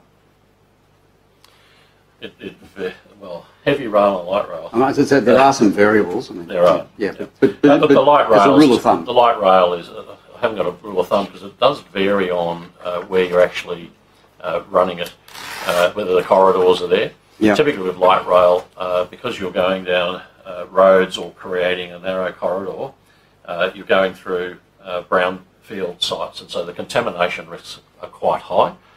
For heavy rail, typically we've got long-term corridors, they're quite wide, you already have infrastructure largely in place, so it costs more for that infrastructure. However, light rail has its complexities, and depending on where you're actually building it, those costs can add up. But typically light rail is substantially cheaper than heavy rail. Okay. And just with regards just to... through gauge, sheer amounts of steel, yes. The amount of infrastructure you put in underneath to support these. Yeah. And can you just maybe then, the rolling stock and looking at the domestic production of the rolling stock, but also domestic production of other materials, is that included in the business case? Is that a part of the options that you would put forward to government? Yes, it is. And it is interesting when you look at it, there's actually quite a large amount of domestic manufacturing and product. The construction of these things is quite substantial. I mean, it is. So, for example, the Sydney Light Rail project so far has used 8,000 tonnes of steel, and that's 100% Australian steel that's been used. And likewise, the North-West Metro tunnels are 7,000 tonnes, and that was Australian sourced as well. So there's quite a bit of Australian source material already utilised in a lot of the major projects, including the rail. Okay, we might come back, I think. Thank you. I'll just ask a couple of questions and I might hand back to the opposition. I just wanted to ask about the period where we had the fares basically being waived on city transport, and it appeared to be a quite successful sort of period of getting more people onto public transport. What is being sort of looked at in terms of maybe doing that again in the future? Yes, and look, thanks for the question. It was a really interesting experiment in some ways. It was quite a large period of time aligned with holidays and weekends. The initial economic reports that I've seen show that it was a positive contribution. So the fares that we effectively would have picked up at the time were more than outweighed by economic benefits that flowed on. So having looked at that, you certainly wouldn't be doing it in your peak work periods. The dollars wouldn't work. But there may well be periods where this could be considered. As part of our fares review, certainly fare-free days is something that's an option that could be considered. It would need to be considered by Cabinet as part of a suite of fare proposals. But it was actually an interesting flow-on impact. Now, it was around a heavy holiday period, so the revenue lost was a lot less than what you would normally see, but it also generated significant economic activity, particularly around the CBD. When people were using transport, they still had to sort of tap on and tap off, didn't they? Is there a scenario where that wouldn't be required either, where you could just keep all of the, or do you do? Are you doing that for data collection purposes? Yes, and there's other system issues, but I'll pass to Mr. Longwood to talk to that. Thanks for the follow-up, Secretary. It was a successful period, 12 days, so it operated from Easter Thursday through until Anzac Day. The good weather and the fact that a lot of people were on holidays attracted many to use public transport that maybe hadn't used it for a little while. And it generated activity not just on the rail network but also ferry and light rail, which is very positive, and also the bus network. The requirement on Opal is really about allowing us to collect the data so we can understand where services were at capacity, and as the Secretary highlighted, being able to evaluate the success of the trial, to look at where did we increase patronage relative to a normal period, and is the cost of foregone revenue, does it outweigh, or does the benefit outweigh the cost? Are you able to tell me what the percentage, basically I want to understand what the costs of our ticketing and fare infrastructure is based how much we take in as revenue from fares. What is the percentage of fare revenue that is effectively spent on the infrastructure, so on Opal, on even when it comes to things like enforcement of fines for people who haven't paid. Do you have that sort of data? Not handy, but we'll take that on notice. The Opal system is a legacy system. There are quite specific costs associated with maintaining that, and at some point we'll need to look to actually move to a new revenue system. The costs of that are not just for collecting the dollars. A lot of this is actually around understanding the flow of passengers, and it's actually quite critical in terms of understanding exactly where capacity needs to be deployed and how you schedule. So that information data collecting is actually a really critical part of it. Having said that, the payment systems themselves are changing globally, and if you do want to actually have fares, then you need to utilise that technology. So there'll be a business case that's presented that will look at that.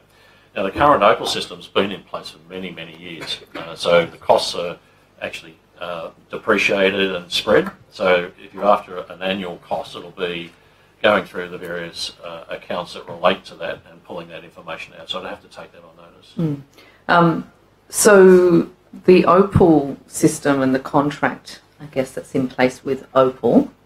The company's called Cubic. Cubic, thank you. Does it allow? Do you have to? I guess, are you? What's the period of time that you're locked into that for? And does it allow for modifications to the system? It's a legacy system, very, very challenging to do modifications and very, very expensive. So even things like Fare Free Day was actually extraordinarily difficult for transport to deliver with a very old system. Cubic are actually migrating all of their customers onto a new technology platform, and the world has moved on substantially in this space. So we're testing the market. We'll be going out to market in the next year, and the reason for doing that is the contract finishes in 2004, and there are risks. 24. Yeah. Sorry, 2024. And that there's a risk in terms of how long you could even extend that for, just because of the technology changes. So we're very focused on that. It's a priority review and priority project for us. And it has a lot more benefits than just collecting the fares. The new systems pretty much have a core grunt system, technical term for a big system that can handle big data, and then you plug in customer-related systems that allow easy interface. And it could open up applications that are much easier to use on your phones, real-time information that could be useful for for customers. So we're looking at what are all those other benefits that the new technologies bring, what's the cost of that, and from my perspective, how much of that's off the shelf. I'm not big on developing things in your own right. There's a lot of smart technology companies out there, and that would be the approach we would adopt. Okay, I was going to say, because there is, obviously the rest of the world is moving to, you know, a cardless system where people are using their smartphones or their, their watches or their, that sort of thing. It seems like that's becoming rapidly and outdated. Yeah, we did a trial. We had about 4,000 people using effectively a digital card. It was on their phones. About 70% of those who used it indicated they would prefer that as their mechanism interfacing with transport. So that will certainly be one of the options. But having said that, there are still quite large sections of the population that aren't tech savvy or haven't actually got the credit cards to use. And I think the younger generation in particular are just not using credit cards at all. So there are other techniques that we would need to use. So I still think the old card may well still exist, but certainly mobile phones will be the lion's share of it in the future. You can see that trend happening. Thank you. I'll hand back to the opposition. Yeah, thank you. I just want to follow on a bit from, if I could, on that. I think I'll just get the words right here. I think you said, Mr. Sharp, it would move to a new revenue system. Has that work commenced? Can I gather from your responses to this board that work has commenced? We're commencing the concept development, so we're starting to explore what is in the marketplace. We're also starting to look at what business case and direction we would like to see these systems go. And it has really been driven by that drop dead date of 24, 25. At some point around that period, you'll see the technology starting to become obsolete. And so there is an absolute bookend in terms of what we need to do. So that work has commenced. We're nowhere near a business case. We would go out to market for expressions of interest, and all of that work will be coming up in the coming months. So the current Opal system, then, have we sort of pushed it to its limits? Have we sort of, stretched and extended, and it's groaning and creaking as we speak? Is it maybe a fair assessment? It is. Okay. It's a very it's an old programming system, so everything's hard coded. So when you want to change something, you've actually got to go in and do enormous amounts of work and testing just to do a very simple change. It is a very, very old technology, and the whole transport sector worldwide, globally, is moving on to new systems. Okay. So then, with regard to the fare free days, have you been able to interrogate the data that was collected via the tap on, tap off process for? I guess what I'm after is each day the usage on the buses, the light rail. We have that data. You've got that data. Are you able to provide that on notice to us? Just the breakdown. We certainly can. Obviously, what we did see was a huge uptake of light rail and ferries. As we saw, they were very popular, and I certainly visited a number of sites, and that was good to see. Would that be because of the school holiday period? I think it's the families, particularly from Western Sydney, were out, enjoying the fact that they could take the whole family for free, which is great because otherwise it would cost you quite a lot of money. And I certainly did believe that, as Mr. Sharp said, it wasn't so much the loss in revenue, it was the generation of all those ice cream sellers, shops and everything else, which I saw being very busy, just like we're seeing with Vivid in the last few days. Yep. And so how does this work? Did you get Treasury supplementation for the fare free days, or have you had to absorb that within your own budgets? I remember discussing it. With Treasury or with Treasury? We tend not to absorb anything these days because it's very challenging for us to do so. I think on that occasion we may have. I'll have to come back and confirm specifically. It's interesting because the fare box, and forecasting the fare box, has been extraordinarily difficult coming out of COVID. And that has been one of the challenges in managing the transport budget for this year. Now, we've successfully done that, and we've had to manage our costs quite tightly. But ultimately, that specific question, I'll have to find out where that'd be good. I think you also took on notice the breakdown, I think it was Mr. Collins, by system type. Is it possible by each day? We certainly have looked at that. We used to pore over that daily to see how many people were travelling on the particular day, but we certainly provide that. And just to give you an indication, in 2018-19, $1.35 billion was taken in fare revenue. It reduced in 2020 to 1.26 billion. So it's not small change, but there again, making these changes for a period of time did encourage the recovery of the economy, and certainly we can provide you that information regarding. Yeah, so by day and by type, if that's possible, that'd be good. Yeah. Thank you. I just want to go on now, if I could, to the. I noticed last week there was a departmental review announced of the Emerald Class 2 Manly ferries because of continuing performance issues with the vessels. So just some questions about this review. So has the review commenced yet? I'll pass this to Mr. Collins, who lives in... Thank you. I live and breathe Emerald Class, and I get daily feedback from my colleague Mr. Longland, who often travels on them from Manly. I would start off by saying, as a vessel, certainly our customers like them because they do the journey in less than 20 minutes compared with longer journeys on the freshwater. But it has been frustrating that the Emerald Class 2s, because we've got ones as well, have a lot of what I call small but niggling issues, which we've seen over the last few months. Did you call them teething issues? I would say so, and I like reading history, and there were history about the freshwaters having teething issues and coming around and all sorts of, if you remember. I do think, though, we have been, as you talked about, answer your question directly, we have been engaging with the contractor who's responsible for the franchise and the operation of these ferries.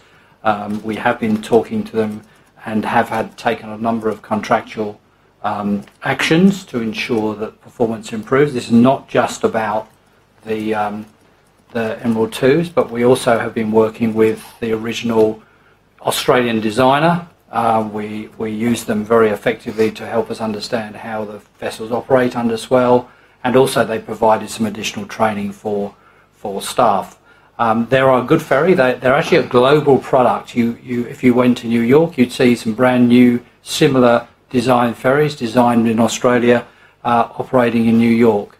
But it has been frustrating. Steering solenoids, small cracks in the diesel tanks, a number of other issues.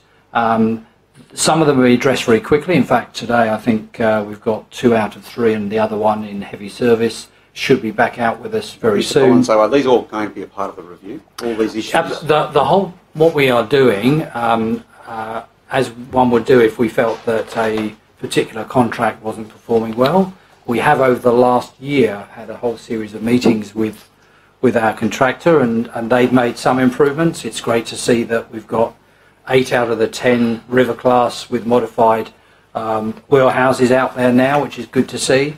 But in terms of staffing issues, performance of the new ferries and a number of other areas, we are, and certainly my team is leading an intensive review to ensure that we can get the contractor back on the performance that we look. So the review is an in-house review? Absolutely. We have good capability now, and certainly in my time, in the 2 years I've been COO, been sure that we bring in some expertise within this area. People who run ports, understand ferries, and are more less of a general bureaucrat and more of a focused contract manager, and that certainly has tightened, I think, the relationship and made sure we focus on what needs to be done. We all want to, on behalf of the customer, see an improved service, and we want to see ferries operating every day and little or at all cancellations safely. So the review is currently underway. Is there a time frame?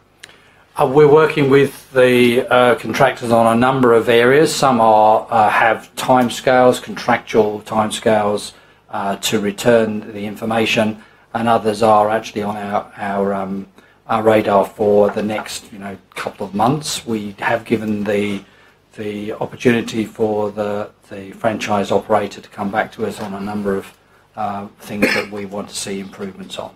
Okay, and so the constitution of the review, it's in-house, but so is it working to a set of terms of reference, or is there a sort of a frame? What's the framework for the reviews? We clearly spell out under the contract the areas that they are failing to deliver, and there are a number of KPIs that they have not delivered, and we have issued them with a number of directions and framework which actually allows us to say these are the things we wish for you to improve upon, and we will regularly come back to that. And there are various types of contractual powers we have to ensure that the contractor comes back to that.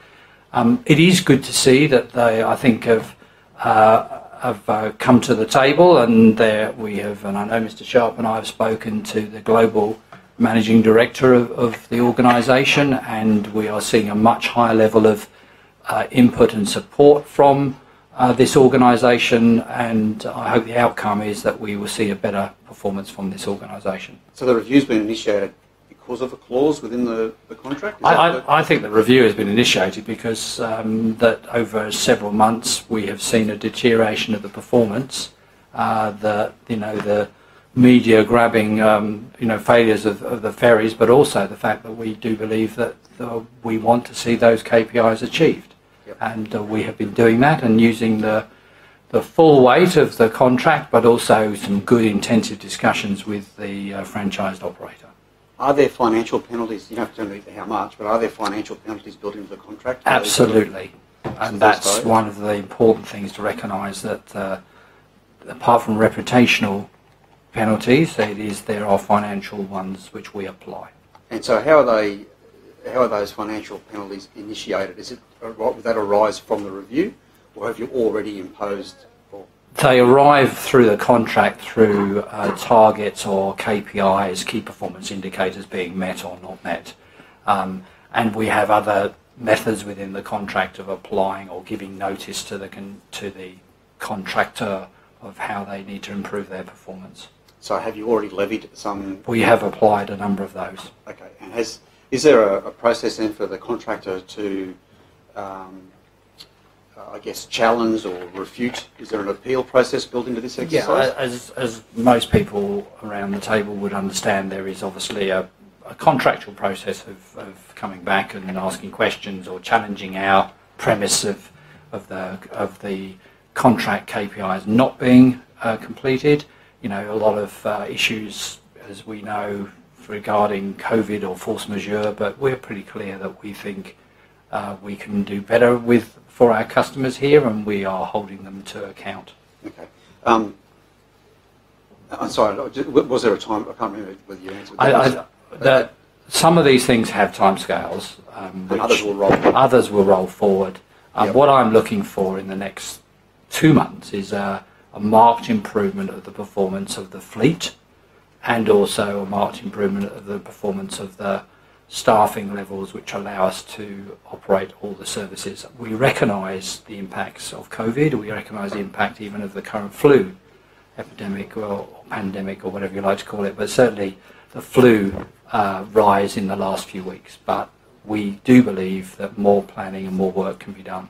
And Mr. Collins, when you say you want to see that improvement, which KPIs are you particularly concerned about?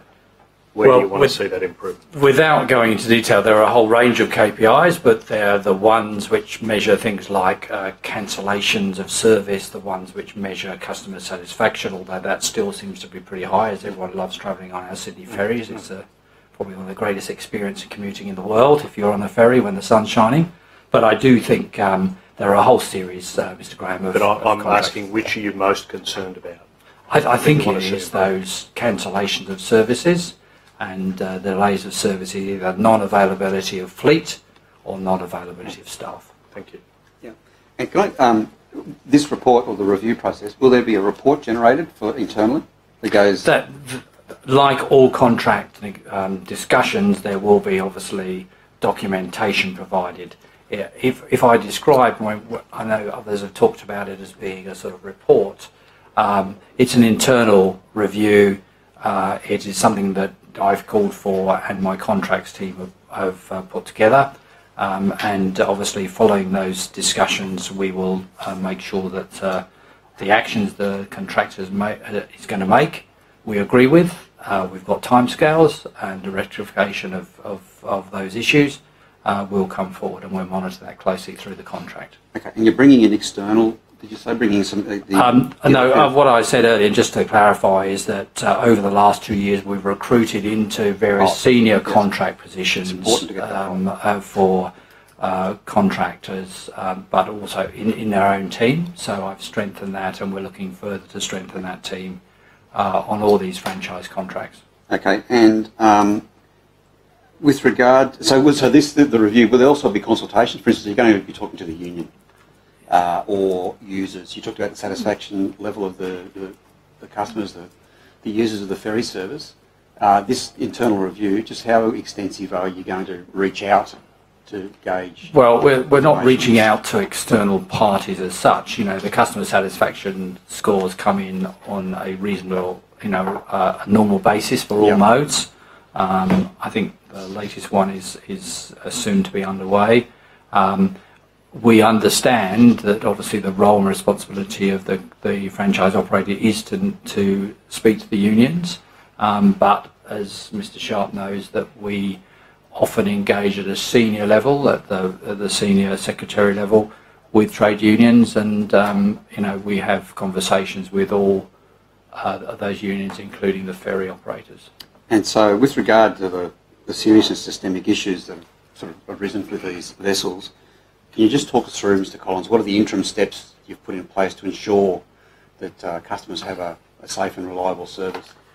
Yes, well, starting from the very basics of daily conversations with my management team of what vessels are available, what is the staffing situation, a real hands-on approach to understand where we are, but then a whole series of meetings which we have organised to understand the weekly progress of rectification of faults, the bringing into service of the final river classes, and the final modification of a number of things that this operator is due to do. So it's a whole series of process from daily understanding, and I can tell you, because I text out to various people every morning, the state of play for all modes, but also the weekly progress and understanding things like the management of their staffing levels, the repair program or the fix program for their fleet. Okay. Can I just one last question before I hand over to my colleague? So the KPIs, are you able to provide on notice just what the KPIs are? I would say I will provide what I can, but obviously you understand that many of these are commercial in confidence and negotiated with the contractor, but I'll take that on notice, and if I can provide some indication of, but they are the very straightforward measures. The on-time running. Cancellation, it's a bit like the performance data that Matt is held accountable for and others. It is about what the customer feels and sees, which is the ferry there, is it on time, and am I going to get to my destination? So any cancellation or late running is recorded as a KPI. Okay, thank you. I might just cover some of the ground we've just covered then, just to tidy up a few of those issues. Firstly, thank you for your answers relating to the Opal system. In relation to the cost of recoding for the fare-free days, was there a cost, and was that something where we actually had to pay Cubic in order to make that? My understanding is no. We were able to use the system parameters to actually provide that. So I think on that occasion, no. If you're looking at some new fare type, or let's do a particular discount on an off-peak, that type of thing is quite expensive and very challenging to do. But no, I'm not aware of it. I'll take it on notice, but I don't think there was a direct cost. And then, thank you for that answer. And then in relation to the data about the 12 days of fare-free travel, can I just be more specific again as to what we were requesting? So I think you've agreed to provide that by day and by service and by mode. I think is probably the best way to describe it. Well, I think the other thing that would be really helpful is to understand how much this was able to boost transport into the CBD. I think particularly given all the discussion about the fate of the CBD at the moment, if you could distinguish between activity in the CBD and outside of the CBD, that would also be helpful. Yeah, thanks for the question. We'll do what we can. That's quite complex. I'll see what is available. Unlike other systems which have a zonal system, this is on a end-to-end trip data, but I can assure you, Mr. Graham, if you were in the area at the time, it did feel like the CBD was very, very busy, and that people had made journeys which they don't normally make. It was also good to see that people had made trips to the Blue Mountain, to the Central Coast, during that period of time. So I'll leave it in your hands as to the way you're able to distinguish that, but I think it's a reasonable question to ask you to tell us what you can tell us about how much of that was in the Blue Mountains, how much of it was in the city. Thank you. So on notice. And again on notice, Mr. Sharp, you've taken on notice the question about discussions with Treasury and whether there was supplementation or perhaps not in this instance. And if there was, could you take on notice the quantum of that as well? And I think you're nodding for the answer. Yes. Thank you. Then I just want to return to that question about the Metro Rail, Southwest Metro Rail, and this discussion about where Minister Elliott's saying, look, we may need to stage the delivery of this rail. Given the government's been very upfront about the cost pressures on construction in general, this might lead to staging and rolling out this Metro Rail line in 2 stages. That's been the view the government's put. But you're today, I think, and this is why I want to come back to it, putting evidence that even if this is broken into 2 stages, it won't mean delay of the delivery, even of that western part of the My metro. understanding Is is that that correct? it will still deliver in 2024, and if there's a specific detail you need, I'll need to take it on notice and go back to the Metro team, but my understanding is it's still delivering in 2024. The last stage, which is the complex stage, is that bit out to the airport. We could get the rest of the Metro up to Bankstown up and running, and that could actually open up, obviously a lot earlier, which would be beneficial to the public. So, but in terms of the latest details, I'd have to take that on notice with Metro specifically. Right. So if you could take that specific date on notice, but I think you're saying even if this is staged, the entire project will be up and running by 2024. That's my understanding, correct. And testing was to begin next year in 2023 across this entire... Yes, early 2023, correct. And it is one of the considerations with the ongoing industrial action, because clearly accessing rail to actually get rolling stock on to test the systems is problematic. Some of the industrial relation flow-on consequences was lack of possessions where Metro was unable to actually get access. So some of those pressures tie in with the outcomes of the industrial relations negotiations that are occurring at the moment. This project was originally supposed to cost $12 billion. Now the speculation is it's $17 billion. What can you tell us about the cost of this project? My understanding is that the government will make comments publicly around costs of projects when the contracts are finalised, and I believe in the next 6 months the final contracts are let, and I presume around those stages costs would be advised.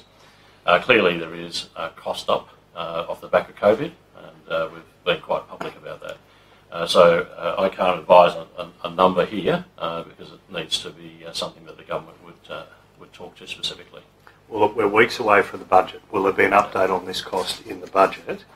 Will we have some idea of what the increase in cost will be for this project? Yeah, look, that's a question for Treasury in terms of what they put in the budget, and well, I'm not able to comment on that. These figures are provided by Transport, Mr. Sharp. I hope you'd be able to We be more provide specific we than that. provide on a regular basis numbers through to Infrastructure New South Wales, who provides advice to the government, and we also provide regular costings through to Treasury, who are obviously across this. It's more a question of when and how it fits into the budget and what they disclose at that point. So it's a question for government in terms of the timing. I might ask you just more generally now, rather than this specific project, about the budget. The government's been quite clear, Minister Stokes in particular, but now Minister Ward this morning. There will be delays to transport projects in the budget. I might just put to you, I'll just see if I can... yeah, Minister Ward's quite upfront about that fact in the paper today. What can you tell us about the cost pressures that transport is facing, that with construction, that you're trying to deal with as you grapple with these questions? two prongs to answering that. In terms of cost pressures, yes, we're not immune to it. We do have good contractual relationships with our suppliers, and a lot of those are in place and do provide some coverage. We have had cost pressures from COVID, and we've been negotiating the cost settlements as we speak on those. In terms of broader contracts, I think you'll see the industry moving forward on things like steel, which continues to increase. You'll see commercial negotiations where there'll be a joint risk taken on some of those commodity items, perhaps referencing indexes. I can see procurement processes changing, so there's a balance of risk across the industry. Having said that, the second prong to this is around, rather than delays, it's actually around prioritisation of projects. So there's a peak of projects that are occurring right across Australia. That is putting pressure on resourcing. A lot of industry has been flagging resource constraints, and the construction industry hasn't been immune to that. There's ways and means to help manage it. We are tending to break down our packages more, and we're seeing the tier 1 companies in particular being closer to their limits in terms of capacity, but the tier 3s, the smaller end of town, there's definitely capability, and how we can package can actually make a difference to tapping into that. It also provides the growth vehicle for competition to those largely international companies that are coming in at the tier 1 level. So there are things, practical things we're doing, but coming back to the Minister's comment, in fact the Premier's made the same comment, there is a review underway across whole of government in terms of prioritisation of projects. That is still a live conversation, and will ultimately settle during the budget process. So I would expect to have visibility around the end of June as a cluster in terms of where that lands. But we're still presenting to ERC on those types of projects, what implications are, and of new projects, particularly Commonwealth funded ones, which ones dovetail in. It is interesting. The industry tells us having a secure pipeline of work enables them to manage their resourcing, and so they can actually manage more work, and there are inefficiencies. So we're working closely with industry to address those. I might take you to this question. What discussions have you had with your interstate colleagues about that sequencing, given the position you're putting here is that there's a Cabinet Infrastructure Committee that was put in place about 4 or 5 months ago. We've had a number of experts from interstate, including following the Victorian budget, where they highlighted overspends, quite significant overspends on projects, where they'd run into significant project challenges. But also they were spreading the peak over 2 or 3 years. So we've actually had those experts come in and present to us and give us the background to their thinking and what they're seeing in the market. I've also personally spoken to the Secretary, my counterpart in Queensland, on a number of occasions. And there's also a Commonwealth forum where the secretaries get together. So there's a number of mechanisms that we actually tap into information to assist in this decision making. And finally, I might just ask before I hand to my colleague, when you say that this won't mean delays, but you talk about prioritisation or smoothing the peak, I mean, to me that sounds like exactly that. The government's if you're talking then up front, there will be delays. If you're talking a new project Secretary? that hasn't actually been approved or funded at this point, yes, then from my perspective as a transport lead, it's not actually a project on my book, so therefore it's actually not a delay. Yeah.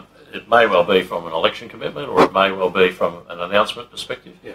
And that's up to the government. So that's the distinction you're drawing. So correct. To take a specific example, one we talked about earlier, Order. The Northern Beaches. We are out of time, so make it very quick. The Northern Beaches link is one such. Yes, that would be an example. Correct. Sorry about that. You were mid-question, but I didn't know if you'd heard the bell.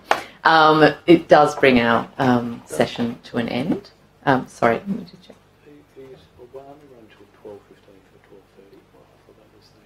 No, 12 o'clock. Okay. I will just check that the government members have no questions. No. Where's this not going to ask about their political affiliations? Okay. So thank you very much. I do appreciate your time. I'm sure that all of the committee appreciates your time. That does conclude budget estimates for 21-22, finally. Thank you very much to the committee team and Hansard as always. If there are any supplementary questions, the committee team will be in touch with you. Thank you very much.